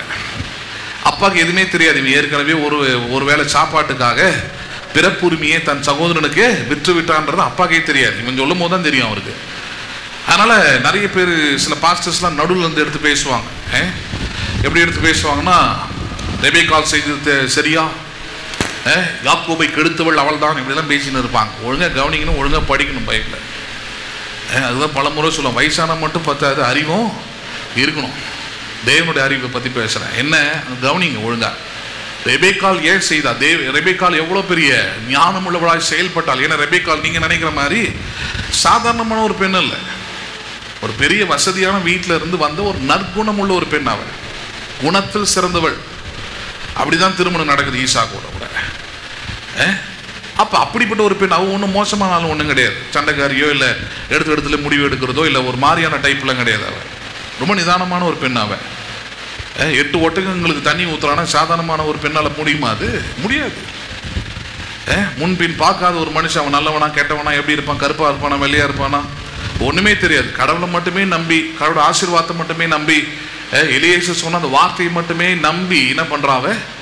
ஆமா, தன் வேலைக்காரியோடு கூட கிளம்பி வந்தவள். வந்து பார்த்தா அந்த மனுஷனுக்கு 40 வயசு. ஈசாக்கு என்ன வயசு? 40 வயசு. இவ்வளவு நல்ல வசதியான வீட்டில இருந்து வந்த பொண்ணு இவ. ஆனா வந்துட்டா. வந்த உடனே அவளுடைய வாழ்க்கையை நீங்க பார்க்க முடியும். she accepted him, ஏற்றுக்கொண்டாள். அழக 2 பிள்ளைங்களை அவ பெற்றெடுத்தா, அதை வளர்க்குறா. வளர்ந்து வயதாகிற நேரத்தில் தான் ஈசாக்குடைய புத்தி கொஞ்சம் மாறிடுது. அது எல்லாருக்குமே வருது. நிறைய பேர் வயசாகிடுச்சுன்னா யார் சோறு நல்லா போடுறாங்களோ அவங்க பக்கம் சாஞ்சிருவாங்க. வயசானவங்களெல்லாம் கண்ட்ரோலில் வச்சுருக்கிறது ஈஸியான மெத்தடை தான். அது அன்னைக்கிலேருந்தே ஃபாலோடு. அப்போ ஆனால் ரெபேக்காலோ கவனமாக எதில் இருக்கிறான்னா கடவுளுடைய ஆசீர்வாதம். ஆபிரகாமுக்கு உண்டான ஆசீர்வாதம் என் புருஷனாக ஈசாக்கு வந்தது. ஈசாக்கு உண்டான ஆசீர்வாதம் இப்போ யாருக்கு வரணும்? இப்போ கூடார செஞ்சரியாக இருக்கிற அடிமையின் மகனுக்கு அல்ல, யாருடைய மகனுக்கு? சுயாதீனம் உள்ளவனுக்கு வர வேண்டும். அது அவன் தான் சரியா பார்த்துப்பான், அவன் தான் சரியா வச்சுப்பான், அவன் தான் அதில் கவனமா இருப்பான்றதுனால தான் யாக்கோபை அப்படி வளர்த்தால், யாக்கோபை அப்படி வைத்திருந்தால், யாக்கோபை அந்த காரியத்தை செய்ய சொன்னான். ஏன்னா அவங்ககிட்ட பிறப்பு உரிமை இருக்குதுன்றதை யாக்கோபு பகிர்ந்து கொண்டுட்டான் அம்மாவோட. ஏற்கனவே பயிற்று கொடுத்து என்ன பண்ணிட்டேன்? பிறப்பு உரிமையை வாங்கிட்டோன்னு சொல்றாங்க. கரெக்டாக பண்ணிட்ட வேலையை சரியா பண்ணியிருக்கிறேன். அப்போ தைரியமா வா. மனுஷனுக்கு தான் புத்தி கெட்டு போயிருக்குது, நல்லபடி எடுத்து சொன்னாலும் கேட்க போறதில்ல. தப்பால ஆளை ஆசீர்வதிச்சிட்டாருன்னா, ஏன்னா அந்த சந்ததியில தான் கிறிஸ்து வந்து பிறக்க வேண்டும். இந்த சந்ததியை மறுபடியும் மாற்றி அமைக்கிற மாதிரியான வேலை நடக்கும். அதனாலதான் சொல்லுது, புத்தி உள்ள ஸ்திரீ தன் வீட்டை என்ன பண்ணுகிறாள்? அவள் கட்டுகிறாள். கடவுளுடைய அறிவு ஞானம் இருக்கிற பெண் இருக்கிற வீட்டில் பாருங்க, அப்படிதான் வாழ்க்கைகள் கட்டப்படும். சமாதானம் உண்டாயிருக்குங்க, சந்தோஷம் உண்டாயிருக்கும், மகிழ்ச்சி உண்டாயிருக்கும். அது என்ன நிலையில் இருந்தாலும் மறுபடியும் எழுப்பி கட்டிடுவான். அதான் புத்தி உள்ள ஸ்திரீ. அதை ரெபேக்கா சரியா செய்துக்கிறாள். அதை செய்யும் போதுதான் இப்ப இந்த காரியத்தை செய்ய சொல்றான். போறான், ஏசாவை போல ஒரு வேஷம் போடுறான், ஆசீர்வாதத்தை வாங்குறான், கிளம்பி வந்துடுறான். இப்போ ஏசா போய் அப்பா கிட்ட போய் கேட்குறான், வேலையை பாருங்க, போய் வேட்டையாடி. புத்தி அப்படிதான். அந்த வெளியே போயிட்டு வர ஆளுங்க இருக்கிறான் பாருங்க. உலகு போய் சர்ச்சை வந்து ஒரு பார்சியெல்லாம் யூஸ் பண்ணிக்கிறான் பாருங்க. அவன்லாம் இப்படி தான் ஆசீர்வாதத்தை இழப்பான். அண்ணன் வந்தனே பிரதர் கிறிஸ்மஸுக்கு, நான் தானே பிரதர் வந்தேன், 10 மணிக்கு வந்தனே பிரதர், பார்க்கல நீங்க என்ன? எல்லாத்தையும் பார்த்துக்கிட்டு தான் இருக்கிறேன், எல்லாத்தையும் பார்த்துக்கிட்டு தான் இருக்கிறேன் நான். ஏசாவை போல ஒருவனும் சீர்கெட்டவனா இராதபடிக்கு எப்படி இருங்கள் நீங்கள் எச்சரிக்கையா இருங்கள். You will lose your blessing in seconds. சில மணி துளிகளிலே நீங்கள் ஆசீர்வாதத்தை என்ன பண்ண முடியும்? எழுந்து போயிட முடியும். ஆனால் போகாதபடிக்கு தேவனுடைய கிருபை உங்களை பாதுகாக்குது. அதை மைண்ட்ல வச்சுங்க. அதனால சொல்ற, ஒருவனும் கிருபையை இழந்து போகாதபடிக்கு. Maintain the grace, don't lose the grace. கிருபையை நீங்க பராமரிச்சு வச்சுக்கிங்க, அதை அரவணைச்சு வச்சுக்கிங்க. இழந்து போயிடாதீங்க. ஏசா போய் வேட்டையாடி ருசியா சமைச்சு, அவன் நினைச்சிட்டான் ருசியா சமைச்சு கொண்டு வந்து கொடுத்துட்டா அப்பா அப்படி ஆசீர்வாதம் எனக்கு வந்துடும் நினைக்கிறான். வந்து பார்த்தா ஏற்கனவே முடிஞ்சிருச்சாங்க.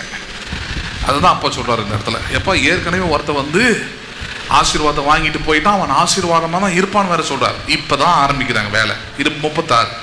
அப்பொழுது அவன் பெயர் யாக்கோபு எனப்படுவது சரி அல்லவா? இதோட 2 தரம் என்னை மோசம் போக்கினான். குறை 2 தரம் என்ன பண்ணிட்டானா? தப்பு யார் மேல? நல்லா இல்லாம போனது காரணம் யாரு? ஆசீர்வாதத்தை இழந்தது காரணம் யாரு? ஏசா தான், யாக்கோபு இல்லை. நீ ஏமாலியா இருந்த, கோமாலியா இருந்த, நீ மனசஞ்சரியா இருந்த, உலகத்தானா இருந்த, தெய்வனுடைய அறிவு இல்லாம இருந்த, உன் மாம்சத்தின்படி நடந்த, அதுக்கு என்ன பண்ண முடியும்? ஆசீர்வதிக்கிறவர் கர்த்தர், அதுக்கு அவன் தகுதியா இருந்தார், ஆசீர்வதிச்சார், அவ்வளவுதான். அதுல சொல்றதுக்கு என்ன இருக்குது? நிறைய பேர் அப்படிதான் வாழ்க்கை கெட்டு போச்சுன்னு பார்த்துருக்கிறீங்களா? ஆதாம் ஏவாளுடைய ஆவி இறங்கிடும் உடனே. எப்படி ஏன் அப்படி ஆச்சுன்னா, அவங்க பார்த்தீங்கன்னா 1000 பேரை குறை சொல்லுவாங்க சுற்றி இருக்கிறவங்க. அவங்க அப்படின்றத இவங்க சொல்லிட்டாங்க, அவங்க பண்ணிட்டாங்க. ஒரு நாளும் நான் தான் அதை பண்ணேன், நான் தான் அக்செப்ட் பண்ணேன், நான் தான் அப்படி ஏற்றுக்கொண்டேன், நான் தான் அந்த வழியை தெரிந்து கொண்டேன், நான் தான் அந்த வழியில் போகணுன்றத சொல்லவே மாட்டாங்க. சூழ்நிலைகளை காமிச்சிக்கிட்டு இருப்பாங்க, சுற்றி இருக்கிற ஆட்களை காமிச்சிக்கிட்டு இருப்பாங்க. ஏசா உலகத்தானா இருந்தபடினால அவனும் அந்த வேலை தான் செய்கிறான். ஆசீர்வாதமாய் வாழ்வதற்கு தகுதியே இல்லாதவன், தன்னுடைய நன்மைக்கு குறை உண்டாயிருக்கிறத மற்றவங்களுக்கு ஆட்டுறாங்க. சில நேரத்தில் சர்ச்சை ரொம்ப ஈஸியாக காட்டுவாங்க. சர்ச்சைக்கு போனோம் பிரதர், போனதுலேருந்து தான் அப்படி ஆயிடுச்சுன்னு பாஸ்டர் சொல்லிடுவாங்க, விசுவாசிகளை சொல்லிடுவாங்க, யாரையும் காயை காமிச்சிருவாங்க. ஆனால் ஒரு நாளும் உங்களை நீங்களை நிதானித்து அறியுங்களும் வரவே மாட்டாங்க. அது ஏன்னா அது பண்ற வரைக்கும் வாழ்க்கைகள் மாறாது. ஏசா அவன் சொல்றான் 2 முறை இதோட அவன் என்ன ஏமாத்திட்டான். ஏமாந்துட்டேன்னா நான் தான் ஏமாத்துறதுக்கு வழி உண்டு பண்ணுன்னு சொல்ல, நான் தான் அலட்சியமா இருந்தேன்னு சொல்ல, நான் தான் அசட்டை பண்ணுனேன்னு சொல்ல, நான் தான் அதை ரொம்ப சாதாரணமாக எடுத்துக்கிட்டேன்னு சொல்லலை. ஆனால் எப்படி கொண்டு வரான், அவன் என்னை ஏமாற்றினான். என்ன சொல்றான் பாரு. அப்புறம் மோசம் போக்கினான். என் சேஷ்ட புத்திர பாகத்தை எடுத்துக்கொண்டான், இதோ இப்போது என் ஆசீர்வாதத்தையும் வாங்கி கொண்டான். எடுத்துக்கொண்டான், வாங்கி கொண்டான். இதான் விசுவாசிகள் இப்படிதான் இருக்கணும். ஹலோ, சேஷ்ட புத்திர பாகத்தை மறுபடி பிறக்கிற அந்த உரிமையை நீங்கள் எடுத்துக்கொள்ள வேண்டும். I am born in Christ. கிறிஸ்துவுக்குள் மறுபடி நான் பிறந்தவன். உலகம் என்னை ஆள்வதில்லை, உலகம் என்னை அடிமைத்தனப்படுத்துவதில்லை, உலகத்துக்கு நான் பயப்படுவது இல்லை. உலகம் மாம்சம் பிசாசு ஜெயிக்கிறவன். அது சேஷ்ட புத்திர பாகம் தான், பர்த் ரைட்னா தான். ரெண்டாவது அவன் சொல்றான், ஆசீர்வாதத்தை அவன் வாங்கி கொண்டான், சூஸ் பண்றான். ஆசீர்வாதத்தை என்ன பண்றான், he chosen and take it. Choose பண்ணி ஆசீர்வாதத்தை எடுத்துக்கொள்றான். விசுவாசிகள் அப்படிதான் இருக்கணும். மனம் திரும்பிட்டீங்களா, ரட்சிக்கப்பட்டீங்களா, தேவன் தந்திருக்கிற அந்த மனம் திரும்புதலையும் ரட்சிப்பையும் நீங்கள் எடுத்துக்கொள்ளுங்கள். ஆசீர்வாதத்தை வாங்கி கொள்ளுங்கள். ஆசீர்வாதத்தை என்ன பண்ணி கொள்ளுங்கள், நீங்கள் தானா கிடைக்கும் நினைச்ச பிரதர் இல்ல, ஏற்படுத்தி வைத்திருக்கிறார், அதை விசுவாசித்து வாங்கி கொள்ளுங்கள் சொல்றான் பாருங்க கரெக்டா என்று சொல்லி, நீர் எனக்கு ஒரு ஆசீர்வாதத்தை ஆகிலும் வைத்து வைக்கவே இல்லையா என்றான்.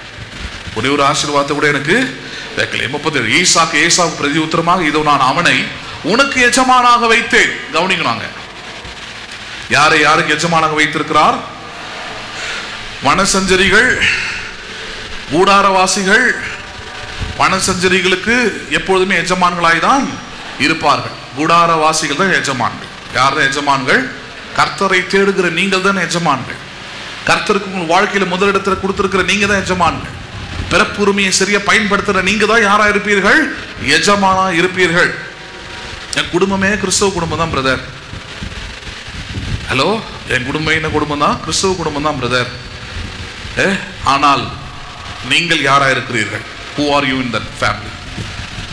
நீங்கள் வனசஞ்சரியா இருந்தால், உலகத்தாரா இருந்தால், உலக சிந்தை, உலக மாம்சம், உலக அது இதுன்னு இருந்தால் ஏசாவை போல அடிமையாக தான் இருப்பீங்க, இல்ல 2வது பட்சத்தில் தான் இருப்பீங்க. யாக்கோபை போல நீங்கள் கூடாரவாசியா இருந்தால் நீங்கள் எல்லாவற்றுக்கும் யாரா இருப்பீர்கள். புரிய மாட்டேனதோ, உங்க புருஷனுக்கு யாரா இருப்பீர்கள், வராது பாருங்க இப்ப வாயில. ஏன்னா குத்தவளுக்கு சென்டிமெண்ட் வேற ஒன்றும் கிடையாது. புருஷன் கல்லானாலும் கணவன் புல்லானாலும் அப்புறம் என்ன பண்றது, நீங்க ரட்சிக்கப்பட்டிருக்கிறீங்க, நீங்க பிறப்புரிமையை சரியா பயன்படுத்துறீங்க, ஆசீர்வாதத்தை நீங்க வாங்கி கொண்டிருக்கிறீங்கன்னா நீங்கள் தான் யாரு, எஜமான்கள். நீங்கள் தான் யாரா இருப்பீர்கள், எஜமான்கள். புரியுதுங்களா உங்களுக்கு? ஆமா. மரியாளா அவளுடைய சகலுடைய மார்த்தாளா அப்படின்னு பார்த்தா மரியாள் தான் எஜமான், மார்த்தாள் யாரு? ஆமா, அடுத்த கட்டம் தான். அவருடைய ஆலயத்தை தேடுறீங்க, சரியா பிறப்புரிமையை பயன்படுத்தி இருக்கிறீங்க, அது விசுவாசிக்கிறீங்க, நம்புறீங்க, அது சரியா நடந்து கொள்றீங்கன்னா இங்க சொல்ற விஷயம் தான். ஈசாக்கு சொல்றான், இங்க பாரு, என்னதான் அழுதாலும் சரி, உரண்டாலும் சரி, என்றைக்குமே அவன் உனக்கு யாராய் தான் இருப்பான், அவன் எஜமானாக வைத்தேன். அவன் சகோதரர் எல்லோரையும் அவனுக்கு ஊழியக்காரராக கொடுத்து அவனை தானியத்திலும் திராட்சரசத்திலும் ஆதரித்தேன். இப்பொழுதும் என் மகனே, நான் உனக்கு என்ன செய்வேன் என்றான். 38 ஏசா தன் தகப்பனை நோக்கி, என் தகப்பனே, ஒரே ஆசீர்வாதம் மாத்திரமா உம்மிடத்தில் உண்டு, என் தகப்பனே என்னையும் ஆசீர்வதியும் என்று சொல்லி ஏசா சத்தமிட்டு அழுதான். அதுதான் படிச்சோம். ஒருவனும் ஏசாவை போல சீர்கெட்டவனாக இராதபடிக்கு எப்படி இருங்கள், நீங்கள் எச்சரிக்கையா இருங்கள். ஏனென்றால் அவன் ஆசீர்வாதமா இருக்கணும் விரும்பியும் ஆசீர்வாதத்தை அவன் பெற முடியாமல் போனான். காரணம், அவன் செய்த அசட்டையினால, அவனுடைய கவனமின்மையினால, அவனுடைய உலகத்தோடு இருந்த ஐக்கியத்தினால, அதன் மேல இருந்த பற்று பாசம், அதனால அது மேலதான் கவனமா இருந்தானே தவிர இது விட்டுட்டான். புரியுதுங்களா உங்களுக்கு? சரி, இப்ப அடுத்த கட்டம் வருவோம். இப்ப இந்த இடத்துல யாக்கோபு அவனுடைய தாய் எப்படி ஞானமா நடந்துக்கிறாங்கன்றத 41 வசனத்தை படிக்கலாம். இது ரொம்ப முக்கியமானது. ஏன்னா நீங்க மறுபடி பிறந்துட்டீங்க, தேவனுடைய ஆசீர்வாதத்தை பெற்றுக்கொண்டுட்டீங்கன்னா அதுக்கு அடுத்த கட்டம், உங்க சொந்த சகோதரனா இருந்தாலும் சரி, உங்க சொந்த வீட்டாரா இருந்தாலும் சரி, இயேசு சொன்னதுதான் நான் உங்களுக்கு சொல்வேன், உங்கள் வீட்டாரே உங்களுக்கு யாரா இருக்கிறார்கள், சத்ருவாய் இருப்பார்கள். அதுக்காக எல்லாரையும் அப்படி பாத்துறாதீங்க சொல்லிட்டாரு அப்படின்னு. இல்ல இல்ல இல்ல, உங்களோட பிறப்புரிமையின் நிமித்தமாக, அல்லது நீங்கள் மறுபடியும் பிறந்திருக்கிறது நிமித்தமாக, அல்லது தேவனுடைய ஆசீர்வாதத்தை நீங்கள் பெற்றிருக்கிறது நிமித்தமாக ரட்சிப்பிலே குறைவாக இருக்கிற, அல்லது ரட்சிக்கப்படாமல் இருக்கிற, அல்லது மனம் திரும்பாமல் இருக்கிற, அல்லது பின்மாறி இருக்கிற இப்படிப்பட்ட வீட்டாரால் உங்களுக்கு கண்டிப்பா என்ன இருக்கும்? பிரச்சனைகள் இருக்கும். நீங்க தான் ஜாக்கிரதையா இருக்கணும். நீங்க தான் எப்படி இருக்கணும்? நீங்க ஆமா, ஒரே ரத்தம், ஒரே சதை, ஒரே மாம்சம்லாம் பார்க்க கூடாது. பேசுறது புரியுதா உங்களுக்கு? ஆமா, வேதத்துல முதல் கொலை அதனாலதான் நடந்தது. The first murder happened. Why? ஆபேல் நல்ல மனுஷன். ஆபேல் எபிரேயர் 11 நீதிமான் என்று சொல்கிறார். He was a righteous person. அப்படிப்பட்ட நீதிமான் கொல்லப்படுவதற்கான காரணம் என்ன? அவனை வச்சுக்கிட்டே ஆண்டவர் சொல்றார். ஆபேலையும் காயினி வச்சுக்கிட்டே காயினி கிட்ட சொல்றார். ஆபேல் கேட்டுக்கிட்டு இருக்கிறான். முகநாடி வேறுபட்டது என்ன? நம்மள ஒரு மாதிரியே பார்க்குறான், ஒரு மாதிரியே மட்டப்படுத்துறான், ஒரு மாதிரியே நடக்குது. அது கிறிஸ்துவ நிமித்தமா நடக்குது, ஆலயத்துக்கு போறது நிமித்தமா நடக்குது, என்னுடைய விசுவாசத்தை நிமித்தமா நடக்குது, நான் மறுபடி பிறந்திருக்கிறது நிமித்தமா நடக்குதுன்னா you should be alert with that person. யாரா இருந்தாலும் நீங்க அந்த மாதிரி ஆட்கள் கிட்ட எப்படி இருக்கணும்? நீங்க ஜாக்கிரதையா இருக்கணும். இல்லைன்னா உங்களுடைய நீங்கள் பெற்றுக்கொண்ட பிறப்புரிமை அல்லது அந்த மனம் திரும்பல அல்லது born again மறுபடி பிறந்திருக்கிற அந்த ரட்சிப்பின் வாழ்க்கை, ரெண்டாவது கடவுளுடைய ஆசீர்வாதம், ரெண்டுத்தையும் இழந்து போகிற மாதிரி ஆயிடும் கவனம் இல்லைன்னா. எப்படி? 41 யாக்கோபை தன் தகப்பன் ஆசீர்வாதத்தின் நிமித்தம் ஏசா யாக்கோபை பகைத்து, என் தகப்பனுக்கு துக்கிக்கும் நாட்கள் சீக்கிரமாய். என்னம்மா நல்ல புள்ள பாருங்க. ஆனா சொல்றான் தமிழ்ல அந்த அளவுக்கு சரியா துக்கிக்கும் நாட்கள் வந்து அப்படின்னா சீக்கிரமா செத்து போயிடுவார். சீக்கிரமா என்ன பண்ணிடுவாரு? செத்து போயிடுவார். செத்து போன உடனே அப்போது என் சகோதரனாகிய யாக்கோபை கொன்று போடுவேன் என்று ஏசா தன் இருதயத்திலே சொல்லி கொண்டான். எங்க சொல்லி கொண்டான்? நீங்க கடவுள்ல வந்து பேசல. ஏசா தன் இருதயத்துல நினைச்சுக்கிட்டு இருக்கிறான். இந்த நினைவு எப்படி வெளியே தெரியுது பாருங்க. 42 மூத்த மகனாகிய ஏசாவின் வார்த்தைகள் ரெபெக்காளுக்கு அறிவிக்கப்பட்டது. அப்பொழுது அவள் தன் இளைய மகனாகிய யாக்கோபை அழைத்து, உன் சகோதரனாகிய ஏசா உன்னை கொன்று போட நினைத்து தன்னை தேற்றிக் கொள்கிறான். எது ஒன்று விட்டு வச்சிருக்கிறான்? அவன் முடிவுல பண்ணிட்டான், உன்னை ஏற்கனவே போட்டு தள்ளுறதுன்றத. உங்களுக்கு புரியுதுங்களா உங்களுக்கு? ஆபேல அவன் கடவுள் அவனுடைய பலியை அங்கீகரித்த உடனே முடிவு பண்ணிட்டான் அவனை போட்டு தள்ளணும். அதனால முகநாடி வேறுபடுது. அது தெரிஞ்சதுக்கு அப்புறம் தான் ஆபேல் கூட போறான் வயல்வெளிக்கு இவனுக்கு சம்மந்தமே கிடையாது. வயல்வெளின்றது ஆபேல் காயின் இருக்கிற இடம். காயின் தான் நிலைத்த பயிர் எழுதுறவன், அந்த வேலையை செய்யறவன். ஆபேலு ஆடு மந்தை மேய்க்கிறவன். அவனுக்கு வேலை பள்ளத்தாக்கல. இங்க என்னப்பா வேலை உனக்கு வயல்வெளியில? காயின் இருக்கிற இடத்துல ஆபேலுக்கு என்ன வேலை?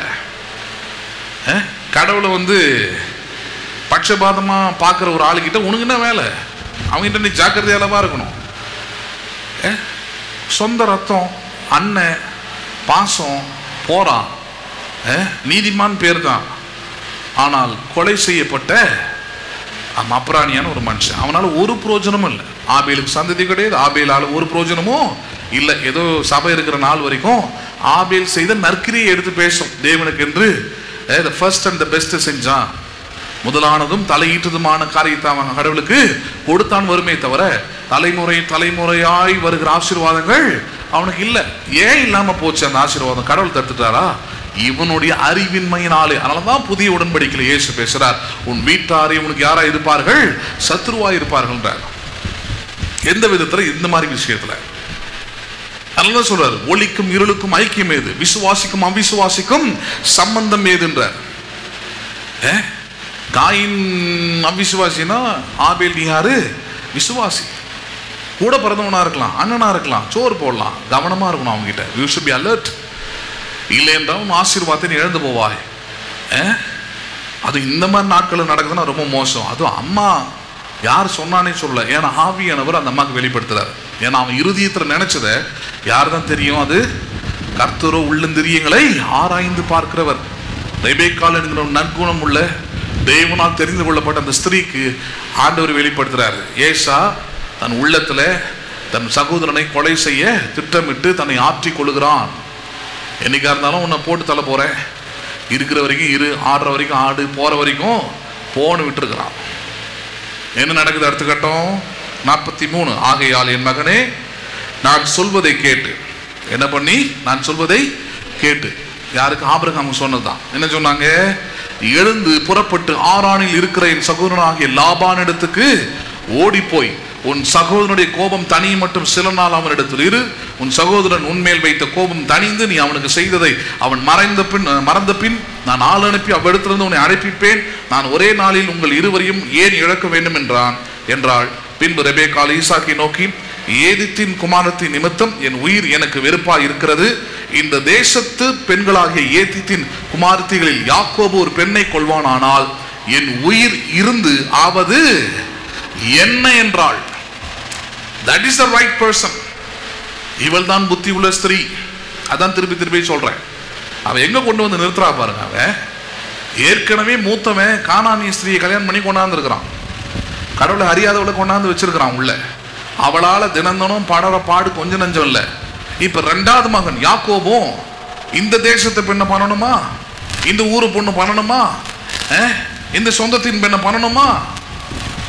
அதுக்கு நான் இல்லாமையே போகலாம். என் உயிர் இருந்த என்ன ஆகுதுன்றான். கல்யாணத்தை எப்படி முடிவு பண்றா பாருங்க. ஹலோ, பேசுறது புரியுதுங்களா உங்களுக்கு? How he choose the bride and bridegroom. உயிரை விட மேலானது எது? ஒரு ரட்சிக்கப்பட்டவனையும் விசுவாசியும் ஒரு சரியான ஒரு ஆளை கொண்டு வருவது வாழ்க்கையில. தாய்மார்கள் அதை தான் செய்யணும் உங்கள் பிள்ளைகளுக்கு. இன்று தான் பிரதர், ஆனா வசதி இருக்குது, நல்ல குணம் பிரதர், ஞானஸ்தானம் மட்டும் கொடுத்துட்டீங்கன்னா போதும், இனிமேல் ஆசிட் தான் ஊற்றுவேன். தப்பி தவறி கூட என்கிட்ட அது மாதிரி விஷயத்துக்கு கொண்டாந்துடாதீங்க. விளையாட்டுக்கு பேசுறேன்னு நினைக்காதீங்க, சீரியஸாகவே சொல்றேன். நான் கொஞ்சம் ஒரு மாதிரியான ஆளு. பவுல் சொல்றாரு இல்லையா, கிறிஸ்துவுக்கு நான் பைத்தியக்காரன்ட்டு. அது மாதிரி சில டைம்ல அப்படி ஆயிடுவேன். இவ்வளோ தூரம் நான் பிரசங்கம் பண்ண பிறகும் அது மாதிரி கூட்டின்னு வரீங்க, வேற மாதிரி ஆயிடும். பிரித்து மேய்ஞ்சு விட்டுருவேன் நான் தனித்தனியா. எனக்கு அது பிரச்சனையே கிடையாது, எனக்கு அது ஆசீர்வாதம் தான் அப்படி பிரித்து விடுறது. தயவு செய்து என்கிட்ட அந்த மாதிரி விஷயத்துக்கு கொண்டாடாதீங்க. புரியுதுங்களா உங்களுக்கு? ஏன் சொல்றேன்? ஏன்னா வேதத்தின்படி சரியானது. உங்களுக்கு தான் அந்த அறிவு இருக்கணும், என்கிட்ட வரவே கூடாது. அறிவு இருந்தா உங்களுக்கு தான் அந்த அறிவு ஞானம் இருக்கணும், உங்களுக்கு தான் அந்த வைராக்கியம் இருக்கணும். அறிவுன்றதை விட வைராக்கியம். You should have that seal. Who are you? தேவனுக்குள் பிறந்திருக்கிறீங்க நீங்க. உங்களுக்கு என்ற பிறப்புரிமையை தேவன் தந்திருக்கிறார். உங்களுக்கு என்ற ஆசீர்வாதத்தை தந்திருக்கிறார், வாக்கு தத்தங்களை தந்திருக்கிறார். உங்களுக்கு என்ற எதிர்காலத்தை தேவன் திட்டமிட்டு வைத்திருக்கிறார். Why you have to lose it? நீங்கள் ஏன் உங்களுடைய மாம்சீக இச்சையினாலே அவைகளை இழக்க வேண்டும்? தன் புருஷனுக்கு சொல்றார் ரெபெக்காள், என் மூத்த பையன் தான் அப்படி போய் தப்பா போய் செஞ்சுட்டான், என் இளைய மகன் அப்படி செய்வதற்கு நான் அனுமதிக்க போறதில்லை. அதனால் அப்படி செய்தால் என் உயிர் இருந்து ஒரு பிரயோஜனமும் இல்லைன்றான். உயிர் இருந்து ஒரு பிரயோஜனமும் இல்லை. இதை சொல்றத ஏசா கேட்கிறான். இதுதான் பாயிண்ட். இதை சொல்லிட்டு இருக்கிறத பின்னாடி இப்ப அந்த எபிரேயர்ல படிச்சோம் பாருங்க. அவன் மனம் திரும்பியும் மனம் மாறுதலை காணாமற் போனான் இருக்குது. ஏன் மனம் போனா தெரியுமா? அதுதான் அடுத்த அதிகாரம். ஆதியாகமம் 28:6 பாருங்க. ஈசாக்கு யாக்கோபை ஆசீர்வதித்து ஒரு பெண்ணை கொள்ளும்படி அவனை பதான் ஆராமுக்கு அனுப்பினதையும் அவன் ஆசீர்வதிக்கையில், நீ கானானவருடைய குமாரத்திகளில் பெண் கொள்ள வேண்டாம் என்று அவனுக்கு கட்டளையிட்டதையும். நல்லப்பா இப்ப திருந்திட்டான். பொன்னாடி சரியா இருந்தா புருஷன் கரெக்டா மாறுறாரு. இப்ப பொன்னாடி சொல்லிட்டா, இங்க பாரு, இந்த மாதிரி ஒரு கானான ஸ்திரியை கல்யாணம் பண்றதுக்கு என் உயிர் இல்லாம போறது நல்லதுன்றா. உடனே பாக்குறாரு, ஐயோ இது சரிப்பட்டு வராது. ஈசாக்கு பழசெல்லாம் ஞாபகம் வருது. ரீகால் பண்றா, ஹூ ஐ ஆம், யாருக்கு பிறந்தவன் நான், வாக்கு தத்தத்தின் மகன், சுதந்திரவாளியின் மகன், நான் போய் எப்படி சூஸ் பண்ணலாமா? உடனே யாக்கோபு அழைத்து சொல்றான், யாக்கோபே, நீ ஆசீர்வாதத்தை தெரிந்து கொண்ட மனுஷன், நீ ஒரு காலமும் கானானிய ஸ்திரியை என்ன பண்ணாத, நீ விவாகம் பண்ணாதபடிக்கு எப்படி எச்சரிக்கையாயிரு சொல்லிட்டு கட்டளை இடுகிறான். என்ன பண்ணுகிறான்? அவனுக்கு ஆர்டரே போடுறான். பிள்ளைகள்லாம் வளர்ற காலத்துல அந்த ஆர்டர் தான் போடணும். ஆர்சியா இருந்தாலும் பரவாயில்ல விடு. ஹலோ, ஊத்தின்னு போயிடும். ஞாபகம் வச்சுங்க. கடந்த வாரம் கூட எங்க அப்பா நல்ல எக்ஸாம்பிள்லாம் கொடுத்தாரு உங்களுக்கு. அவர் ரொம்ப டீசெண்டா கொடுத்துட்டாரு இந்த வாட்டி. இந்த வாட்டி ரொம்ப டீசெண்டா கொடுத்துட்டாரு. வாத்தியும் கோழியும் வச்சு சொன்னார். நானும் இருந்தாலும் ரொம்ப பர்ஃபெக்டா கொண்டு வருவேன். பேசுறது புரியுதுங்களா உங்களுக்கு? பசுமாட்டையும் எருமாட்டையும் கொண்டு வருவேன். ரெண்டுத்துக்கு காலும் கட்டி பாருங்க. இல்ல பசுமாடு எருமாடு கூட வேணாம், பசுமாடு அல்லது ஏர்மாடியும் இந்த குப்பை வண்டி மாடு இருக்குங்களா, இப்ப இருக்கிறது இல்லை, அதெல்லாம் கார்பரேஷன் மாடு. இந்த ரெண்டுத்துக்கு காலையும் கட்டி விடுங்களேன். ஏர்மானுடைய மைண்ட் ஃபுல்லாவே என்ன இருக்கும்? அதுக்கு ஏர் வேணும். நல்ல இடத்துல தான் இருக்கும், நல்ல மண்ணில் தான் இருக்கும். கார்பரேஷன் மாடு அப்படி கிடையாது. எங்கே குப்பையை சேர்த்து வச்சுருக்கிறாங்களோ அங்கே தான் என்ன பண்ணும், போவோம். இது ரெண்டுத்துக்காலையும் கட்டி விட்டிங்கன்னா வாழ்க்கையே முடிஞ்சுது ரெண்டுத்துக்குமே. இதுவும் வாழாது, அதுவும் வாழ போகிறது இல்லை. அதே தான் இங்கே. அதனால தான் சொல்கிறார், நீ 1000 திட்டம் போடு, 1000 பிளான் பண்ணு, 1000 நீ 1000 எண்ணங்கள் உனக்குள்ளே ஓடட்டும், நான் சரி பண்ணிடுவேன், மாற்றிடுவேன். அதனால தான் வசனத்தில் கேட்குறார், எத்தியோப்பியனுடைய நிறத்தை நீ மாற்றக்கூடுமான்னு கேட்குறார். எந்த நிறத்தை மாற்றக்கூடுமா? சிவங்கியின் அதோடைய புள்ளியை மாற்றக்கூடுமோ, எத்தியோப்பியன் தன் நிறத்தை மாற்றக்கூடுமான்னு கேட்குறார். புத்தியை பற்றி பேசுகிறார், மைண்ட் செட்டை பற்றி. மாறாதுன்றார். எப்படி மாறுதல் வருது? உண்மையாய் மனம் திரும்பும் போதுதான். உண்மையா தனிப்பட்ட விதத்துல என்கவுண்டரிங் வித் காட். ஒரு மனுஷன் தனிப்பட்ட விதத்துல தேவனை அறிந்து கொள்ளும் பொழுதுதான் அவன் மனம் மாறுவானே தவிர, மனம் திரும்புவானே தவிர, வேற ஏதோ பணத்துக்காகவோ சாப்பாட்டுக்காகவோ ஏதோ ஒரு உலக காரியத்துக்காகவோ நீங்க அவனை கொண்டு வந்து வச்சீங்கன்னா அவன் நரகத்துக்கு போவதற்கு நீங்க தான் காரணமா இருக்கிறீங்க. நீங்களும் கூட போயிடுவீங்க. அதான் பிரச்சனை. இப்ப அதனாலதான் சொல்ற, டோன்ட் பி கேர்லெஸ் லைக் ஏசா. ஏசாவை போல நீங்கள் அலட்சியமாய் இருக்காதீங்க. இன்னைக்கு நூதனமான உபதேசங்கள், நூதனமான விசுவாசிகள், நூதனமான கிறிஸ்தவர் நிறைய பேர் இருக்கிறான். எல்லாம் பொண்ணு தானே பிரதர், எல்லாம் பையன் தானே பிரதர், எல்லாம் அவங்க தானே பிரதர். புரியுதுங்களா உங்களுக்கு? அதை தான் எடுத்து டிஃப்ரென்ஸை காட்டுறாங்க. உங்களுக்கு கடவுளுடைய ஆசீர்வாதம் வேணும். எனக்கு கடவுளுடைய ஆசீர்வாதம் என்ன வாழ்நாள் முழுக்க வேணும், சந்ததியே வேணும்னா சூஸ் த ரைட் லைஃப். சரியான வாழ்க்கை முறை என்ன பண்ணுங்கள், நீங்கள் தெரிந்து கொள்ளுங்கள். இன்றைக்கு இருக்கிற இந்த உணர்வுகள், இன்னைக்கு இருக்கிற நீங்க சூஸ் பண்ற இந்த விஷயங்கள் எல்லாம் ஒரு வாழ்க்கையில நீங்க இடறி விழும்போதோ இல்ல வாழ்க்கையில பிரச்சனைக்குள்ள போகும்போது உதவ போறதில்லை. பேசுறது புரியுதுங்களா உங்களுக்கு? ஆமா, கல்யாணத்துக்கு முன்னாடி பொண்ணு பார்த்தீங்கன்னா அழகா இருக்கிற மாதிரி தான் இருக்கும். அவள் ஒரு குழந்தைய பெற்று எடுத்துட்டான்னா அவளுடைய அமைப்பை என்ன பண்ணிடுது, மாறிடுது. கல்யாணத்துக்கு முன்னாடி இருந்த மாதிரி தான் வேணும் அப்படின்னா என்ன பண்றது? அந்த மாதிரி ஒரு அறிவீனமான ஒரு ஆளை கல்யாணம் பண்ணா அவன் பொண்ணோட வாழ்க்கை என்ன ஆகுது? அப்படிதான் இருக்கிறாங்க பாதி பேர்.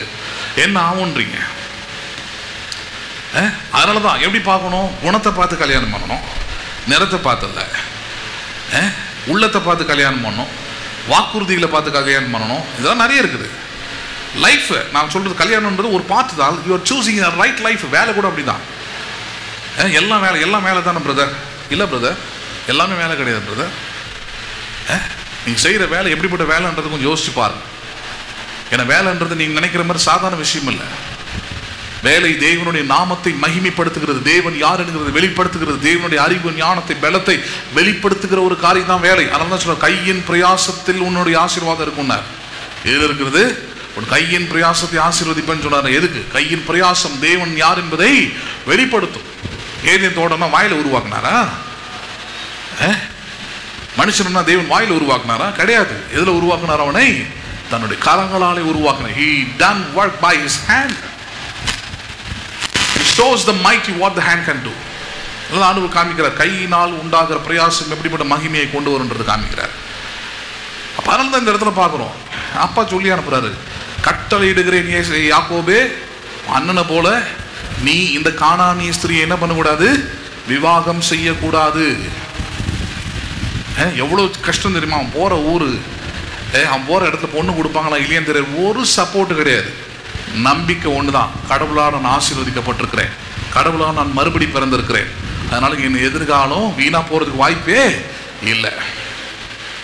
புரியுதுங்களா உங்களுக்கு? நாய் நரிக்கெல்லாம் இருக்கும்போது எனக்கு இருக்காதா? ஹலோ, ஆதாமுக்கு ஏற்ற ஏவாளை கொடுத்தவர் எனக்கு தரமாட்டாரா? நான் பிறக்கும் போதே முடிவு பண்ணி வச்சிருப்பாரு யாருன்னு. பேசுறது புரியுதுங்களா உங்களுக்கு? சொல்லி அனுப்புறாங்க. பாருங்க 7ஆம் வசனம். யாக்கோபு தன் தகப்பனுக்கும் தன் தாய்க்கும் கீழ்ப்படிந்து பதான் ஆராமுக்கு புறப்பட்டு போனதையும் ஏசா கண்டதினாலும், கானானியருடைய குமார்த்திகள் தன் தகப்பனாக ஈசாக்கின் பார்வைக்கு ஆகாதவர்கள் என்பதை ஏசா அறிந்ததினாலும், ஏசா இஸ்மவேல் இடத்திற்கு போய் தனக்கு முன்னிருந்த மனைவிகளும் அன்றி ஆபிரகாமுடைய குமாரனாக இஸ்மவேலின் குமார்த்தியும் நோபத்தியின் சகோதரியுமாகிய மல்காத்தையும் விவாகம் வேணுண்டே பண்றான். ஏற்கனவே கல்யாணம் பண்ணி வச்சதே வீணானது.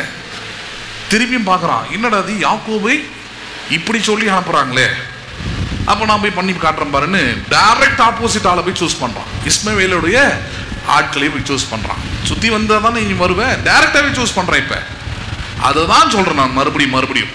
நீங்கள் ஈசாக்கா இருந்தால் ரெபேக்காளை திருமணம் செய்வீர்கள். நீங்கள் ஏசாவா இருந்தால் இப்படிப்பட்ட ஆளை தான் பண்ண வேண்டியதா இருக்கும். நீங்க திருமணம் செய்ய வேண்டியதா அல்லது வாழ்க்கையை அமைத்துக் கொள்ள வேண்டியதா இருக்கும். ஆசீர்வாதம் அங்கதான் பிரச்சனைக்குள்ள ஆகுது. ஆசீர்வாதம் அங்கதான் என்ன பண்ணுதாங்க, பிரச்சனைக்குள்ள ஆகும். சரி, அப்ப இதுல இருந்து கற்றுக்கொள்ள வேண்டியது என்ன? ஏசாவை போல அசட்டி பண்ணக்கூடாது. ஏசாவையோட லைஃப் ஸ்டைலை பார்த்து சில விஷயங்களை தெரிந்து கொண்டோம்.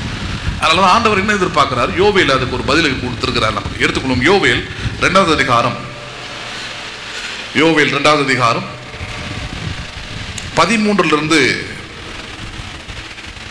19 வரைக்கும் பார்க்கலாம் பாருங்க. Joel chapter 2 verse 13 to 19. யோவேல் 2வது அதிகாரம் 13ஆம் வசனம் முதல் பாருங்கள். நீங்கள் உங்கள் வஸ்திரங்களை அல்ல, உங்கள் இருதயங்களை கிடைத்து. வார்த்தைகள் எல்லாம் கேட்ட பிறகு எதையல்ல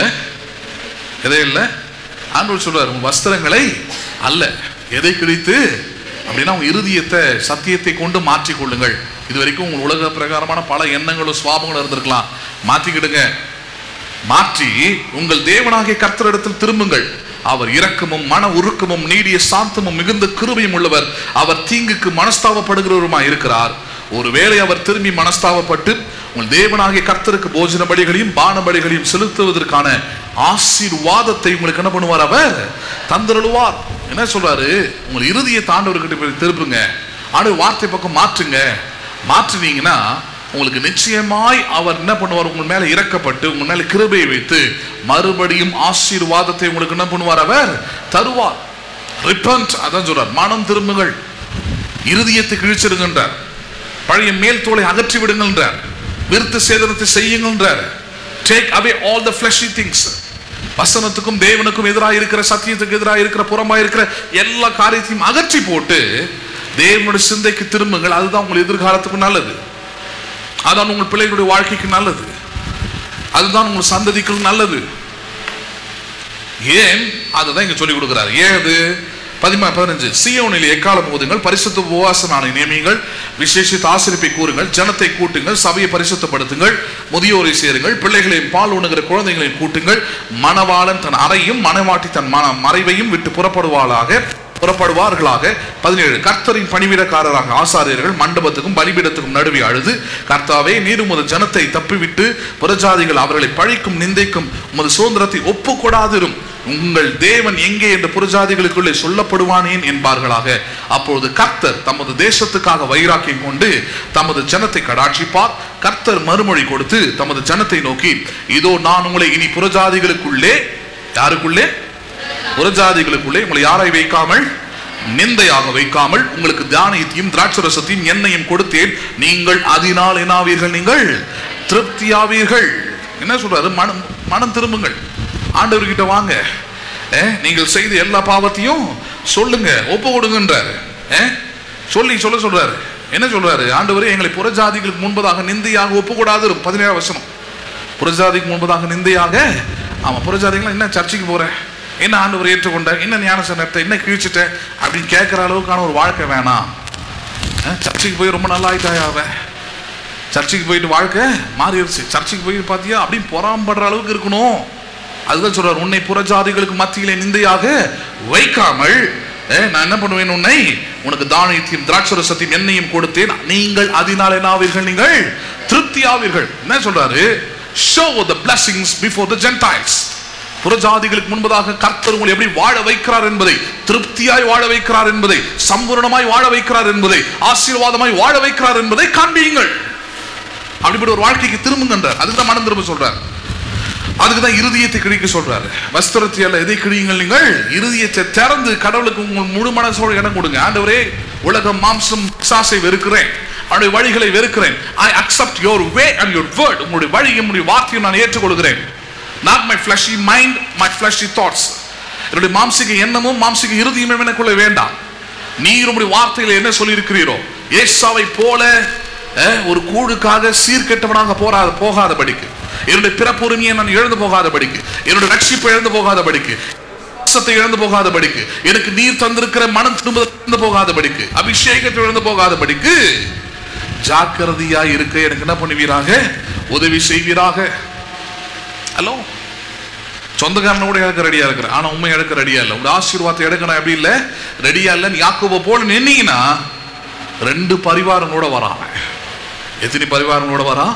2 பரிவாரங்களோட வரான். ஏசா அவனை சந்திக்கிறான், கொலை பண்ணணும்னு தான் வரான். அவனே சொல்றான், ஏசாவே உன்னை கொலை பண்ணணும்னு தான் முடிவு பண்ணி வச்சிருந்தேன், 20 வருஷமா அந்த வெறியில தான் இருந்தேன். ஆனா உன்னை பார்க்கும்போது தெரிஞ்சு போச்சு, நீ கர்த்தரால் ஆசீர்வதிக்கப்பட்டுட்ட, உன்னை நான் கொலை பண்ண மாட்டேன், வா 2 பேரும் ஒன்னா சேர்ந்து வாழலான்னு கூப்பிடுறான். 2 பேரும் என்ன பண்ணலாம்? ஆமா, மனம் திரும்பிட்டான்னு நினைக்கிறேன். அவனுக்கு தெரியும் நல்லாவே, அப்பா சொல்லியிருக்கிறாரு, இவங்க கூட ஒரு நாள் என்ன பண்ண முடியாது. ஆமா, நல்லா கொடுத்தான், அவனுக்கு இருக்கிற ஆசீர்வாதத்தெல்லாம் கொடுத்தான், சோத்தெல்லாம் போட்டான், எல்லாத்தையும் கொடுத்துரு. யாக்கோபு நீ முன்னாடி போனா வரேன்னு சொல்லிட்டு வேற வழியை கிளம்பி கடவுள் காண்பிக்கும் தேசத்துக்கு மறுபடியும் போனான் இருக்குது. அதுதான் உங்க விசுவாசிகளாகி உங்களுக்கு சொல்லுவேன். கடவுள் உங்களுக்கு ஒரு குடும்பத்தை தந்திருக்கிறாரா, சபையை கொடுத்திருக்கிறாரா, வேலையை கொடுத்திருக்கிறாரா? இது 3 தான் பிரதானம் உங்கள் வாழ்க்கையில. இது இந்த 3ல எது பிரதானம்? தேவனை தேடுவது, ஆலயம் தான் முதல் பிரதானம். 2வது உங்களுடைய குடும்பம், 3வது உங்களுடைய வேலை. நல்ல மைண்ட்ல வச்சுங்க, இந்த சிஸ்டமை மாத்தாதீங்க. முதல்ல வேலை, 2வது குடும்பம், 3வது ஆலயம். அப்படி இல்லை சிஸ்டம். First search. சர்ச்னா என்ன அர்த்தம்? ஆண்டவரை தேடுது, அவனோட வார்த்தைக்கு முதலிடத்தை கொடுப்பது. வாழ்க்கையில பேசிட்டு ஒரு லைஃப்ல இங்க வர்றது மட்டும் பேசல. நான் வாழ்க்கையில முதலிடம், முதல் காரியம், முதல் மரியாதை, முதல் கணம் யாருக்கு? என் ஆண்டவருக்கு, அவரோட வார்த்தைக்கு. எனக்கு அதுல திருப்தி இருக்கணும். நான் எடுக்கிற ஒவ்வொரு முடிவிலும் கரெக்டான ஆண்டோடைய வார்த்தையின்படி, என் மனசாட்சியின் பிரகாரம் நான் கரெக்டான முடிவை தான் எடுத்திருக்கிறன்ற திருப்தி உங்களுக்குள்ள வருது. அது வசனத்தை அறிந்து அதன்படி நடந்தாதான் வரும். இல்லைனால் ஒரு நாள் வசனமே உங்களுக்கு எதிராக நியாயம் தீர்க்கும். ஹலோ, வசனமே என்ன பண்ண உங்களை ஒரு நாள் மற்றவங்க யாரும் நியாயம் தீர்க்க வேண்டியதில்லை. அதனாலதான் ஜாக்கிரதையா இருக்கணும்.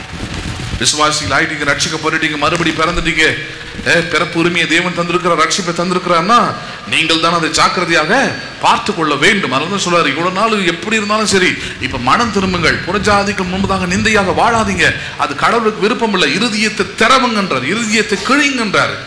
கிழிச்சு அவருடைய வார்த்தையை ஏற்றுக்கொள்ளுங்க, அவருடைய வார்த்தையை அங்கீகரித்துக் கொள்ளுங்கள். அதுக்காக ஜெபம் பண்ணுங்க, ஆண்டவரே என் இருதயம் மாம்சீகமா இருக்குது, உலகத்தோடு ஒட்டி உறவாடுது, உள்ள இருக்கிற வரைக்கும் நல்லா இருக்குது, வெளியே போன உடனே மைண்டு ஆமா அப்படி மாறிடுது.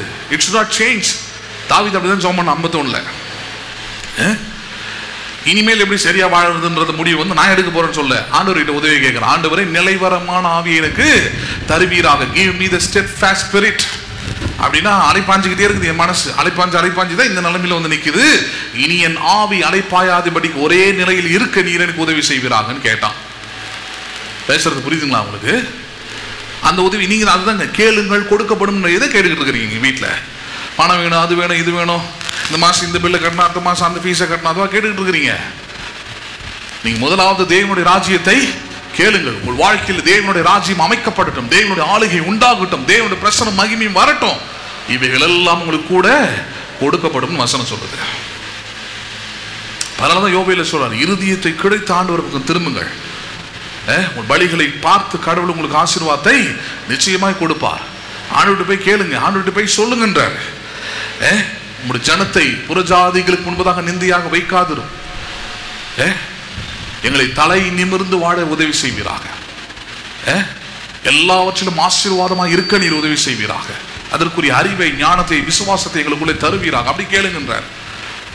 கேட்டீங்கன்னா அதுதான் சொல்றார், புறஜாதிகள் முன்பதாக உங்களை நிந்தையாக வைக்காமல் திருப்தியாய் உங்களை வாழ செய்வேன்றார். எப்படி வாழ பண்ணுவேன்? நான் திருப்தி ஆவீர்கள். God will satisfy your life. வாழ்க்கை நான் திருப்தியாகி காட்டுறேன். பேசுறது புரியுதுங்களா உங்களுக்கு? சங்கீதம் 109:17. சங்கீதம் 109:17 பாருங்க. சங்கீதம் 109:17.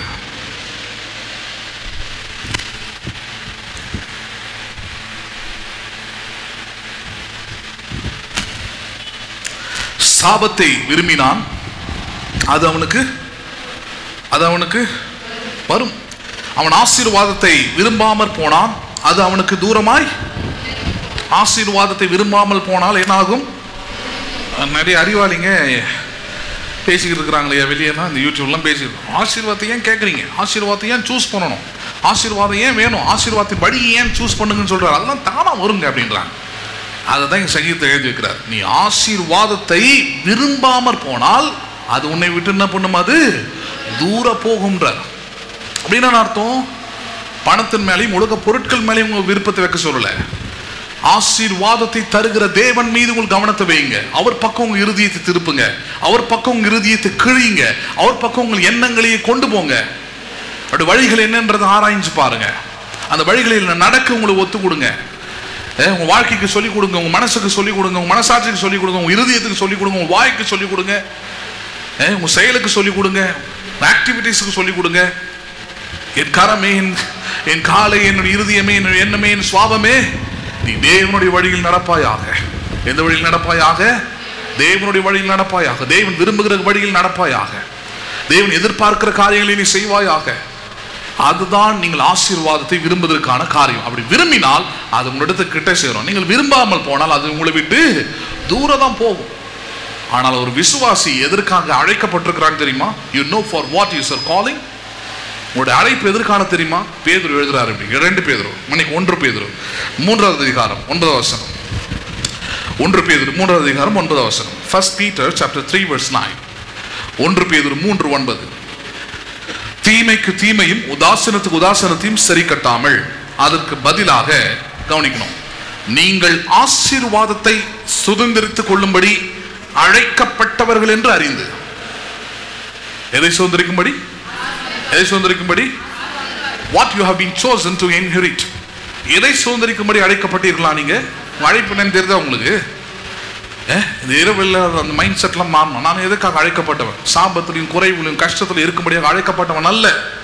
ஏன்னா உங்களை பற்றி அறிவு உங்களுக்குள்ள வரதா, கடவுள் உங்களை எப்படி வைத்திருக்கிறார் என்கிற அந்த தெளிவு உங்களுக்குள்ள வரதா உங்கள் வாழ்க்கை மாறும். அதுதான் சங்கீதத்தை படிச்சோம். நீங்கள் ஆசீர்வாதத்தை விரும்பாமல் போனால் அது உங்களை விட்டு தள்ளி போவோம். இப்போ என்ன விரும்பணும்? நான் என்னுடைய அழைப்பே ஆசீர்வாதமாய் வாழ்வதற்காக தெரிந்து கொள்ளப்பட்டவன். எதற்காக தெரிந்து கொள்ளப்பட்டவன்? நல்லா சொல்லுங்களேன்.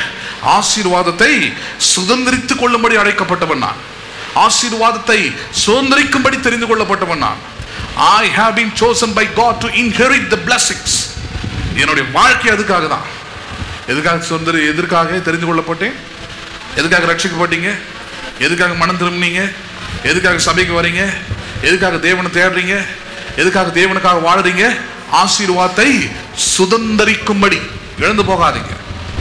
ஏசாவை போல சீர்கெட்டவனாய் மாறாதீங்க. ஏசாவை போல அலட்சியம் பண்ணாதீங்க. ஏசாவை போல கேர்லெஸ்ஸா இருக்காதீங்க. ஆசீர்வாதத்தின் மேல யாக்கோபை போல கவனம் உள்ளவர்களாய் இருங்கள். காரணம், நீங்கள் ஆபிரகாமின் குமாரனும் குமார்த்திகளுமாய் இருக்கிறீர்கள். யாருடைய குமாரனும் குமார்த்திகளும் நீங்கள்? ஆமா, ஒரு ஆசீர்வாதத்தை இழந்து போக கூடாது. சகல ஆசீர்வாதத்தின் தேவன் நம்முடைய சகல ஆசீர்வாதத்திலும் நடத்துவார். நம்புறீங்களா நீங்க? அதுதான் தேவன் எதிர்பார்க்கிறார். அந்த அறிவு தான் உங்களுக்குள்ள வரணும். ஆசீர்வாதமாய் வாழ்வதற்காக தேவனால் அழைக்கப்பட்டிருக்கிறேன். சாபம் என்னுடையதல்ல, குறைவு என்னுடையதல்ல, நிந்தை என்னுடையதல்ல, வெட்கம் என்னுடையதல்ல, அவமானம் என்னுடையதல்ல. அதெல்லாம் நான் தேவனை விட்டு விலகி போறதுனால வந்தது. ஆனால் நான் தேவனுடைய வழியில் நடக்கும் போது, தேவனுடைய அழைப்பை நான் புரிந்து கொள்ளும் பொழுது, தேவனுடைய மைண்ட, தேவனுடைய ஞானத்தை அல்லது தேவனுடைய அறிவு எனக்கு உண்டாகும் பொழுது, தேவனுடைய வழிகளில் நான் நடக்கும் போது ஆசீர்வாதம் என்னுடையதாய் இருக்கிறது. நம்புறீங்களா நீங்க? அதை அதனாலதான் சொல்றார், ஒருவனும் ஏசாவை போல சீர்கெட்டவனாய் போகாது படிக்கின்றார். விசுவாசிகளா இருக்கிறவர்களுடைய மைண்டு கடவுளுடைய வழியில நடப்பது, இருதயத்தை திறந்து கடவுளுக்கு உங்க வாழ்க்கையில் இடம் கொடுக்கிறதுலதான் உங்களுடைய ஆசீர்வாதம் அடங்கி இருக்கிறது. நம்புறீங்களா நீங்க? அதை எழுந்து நிற்போம், ஜெபிப்போம். ஸ்தோத்திரிக்கிறோம் ஆண்டவரே, நாங்களும் ஸ்தோத்திரிக்கிறோம், ஸ்தோத்திரிக்கிறோம், ஸ்தோத்திரிக்கிறோம். என் அன்பு மிரக்கமுள்ள பரலோக தகப்பனே, இந்த ஆசீர்வதிக்கப்பட்ட அருமையான இந்த இரவேளைக்காக நன்றி செலுத்துகிறோம். இந்த வார்த்தைகளை, இந்த வசனங்களை கேட்கும்படியான கிருபையை, சாக்கியத்தை தந்தபடியால் நன்றி. இப்பொழுதும் தேவரே, நாங்கள் கேட்டபடி வார்த்தையின் பிரகாரம் ஏசாவை போல ஒருவனும் சீர்கெட்டவனாய் போகாதபடி ஆசீர்வாதத்தை சுதந்திரிக்கும்படி அழைக்கப்பட்டவர்கள் என்பதை அறிந்து அந்த அறிவிலே நடந்து கொள்ள நீர் ஒவ்வொருவருக்கும் உதவி செய்வீராக. வழிகளை ஒவ்வொரு பிள்ளைகளுக்கு காட்டுவீராக. வழியிலே நடக்கக்கூடிய ஞானமும் அறிவும் ஒவ்வொருவருக்கும் உண்டாவதாக. வாழ்க்கைகளில், குடும்பங்களில் காணப்படுகிற எல்லா குறைவுகளும், எல்லா நிந்தையான காரியங்களும் அகற்றப்படுவதாக. தேவரே, உம்முடைய அறிவு, உம்முடைய ஞானம், உம்முடைய வெளிச்சம் ஒவ்வொரு பிள்ளைகளுடைய வாழ்க்கையிலும் உதிப்பதாக. ஆசீர்வாதம் ஒவ்வொரு பிள்ளைகளுடைய வாழ்க்கையும் நிறைப்பதாக. ஆண்டவரே, பிரசனமும் மகிமும் ஒவ்வொரு நாளும் பிள்ளைகளை அணுதினமும் வாழ்க்கையில் வெற்றியாக நடக்க உதவி செய்யும்படியாக நாங்கள் ஜெபிக்கிறோம். எல்லா குறைவுகளையும் இயேசு கிறிஸ்துவின் நாமத்தினாலே நிறைவுகளாக மாறுவதாக என்று சொல்லி நாங்கள் ஜெபிக்கிறோம். ஆண்டவரே, புறஜாதிக்கு முன்பதாக நிந்தையாக நீர் வைக்காமல், புறஜாதிகளுக்கு முன்பதாக ஆசீர்வாதிக்கப்பட்ட பிள்ளைகளாக இவர்கள் இருக்க நீர் உதவி செய்வீராக. அப்படிப்பட்ட வழிகளில் தெரிந்து கொள்ள, அப்படிப்பட்ட வாழ்க்கையை தெரிந்து கொள்ள, அப்படிப்பட்ட ஞானத்தில் நடக்க இவர்களுக்கு உதவி செய்யும். எவ்விதத்திலும் தேவரீர் அவர்கள் உலகத்தோடு ஒத்துழைத்து போகாதபடிக்கு உமக்கென்று வைராக்கியமே வாழக்கூடிய பிள்ளைகளாக வாழ நடக்க சுதந்திரிக்க நீர் உதவி செய்வீராக. எங்கள் ஆண்டவரும் அருமை இரட்சகருமாகிய இயேசுவின் நாமத்தில் ஜெபிக்கிறோம் எங்கள் ஜீவனும் நல்ல பிதாவே, ஆமென். என் ஆத்துமாவே கர்த்தரை ஸ்தோத்திரி, என் முழு உள்ளமே பரிசுத்த நாமத்தை ஸ்தோத்திரி. என் ஆத்துமாவே கர்த்தரை ஸ்தோத்திரி, கர்த்தர் செய்த சகல உபகாரங்களை மறவாதே. ஆமென். ஆசீர்வாதம் கர்த்தராகிய இயேசு கிறிஸ்துவின் கிருபையும் பிதாவாகிய தேவனுடைய அன்பும் பரிசுத்த ஆவியானவருடைய ஐக்கியம் இன்றைக்கும் என்றைக்கும் சதா காலம் நம் அனைவரோடும் கூட இருப்பதாக. ஆமென். ஆமென். So God bless you. மீண்டும் உங்களை வருகிற வேளைக்கிழமை மாலை சந்திக்கிறேன். கர்த்தர் உங்களை ஆசீர்வதிப்பாராக.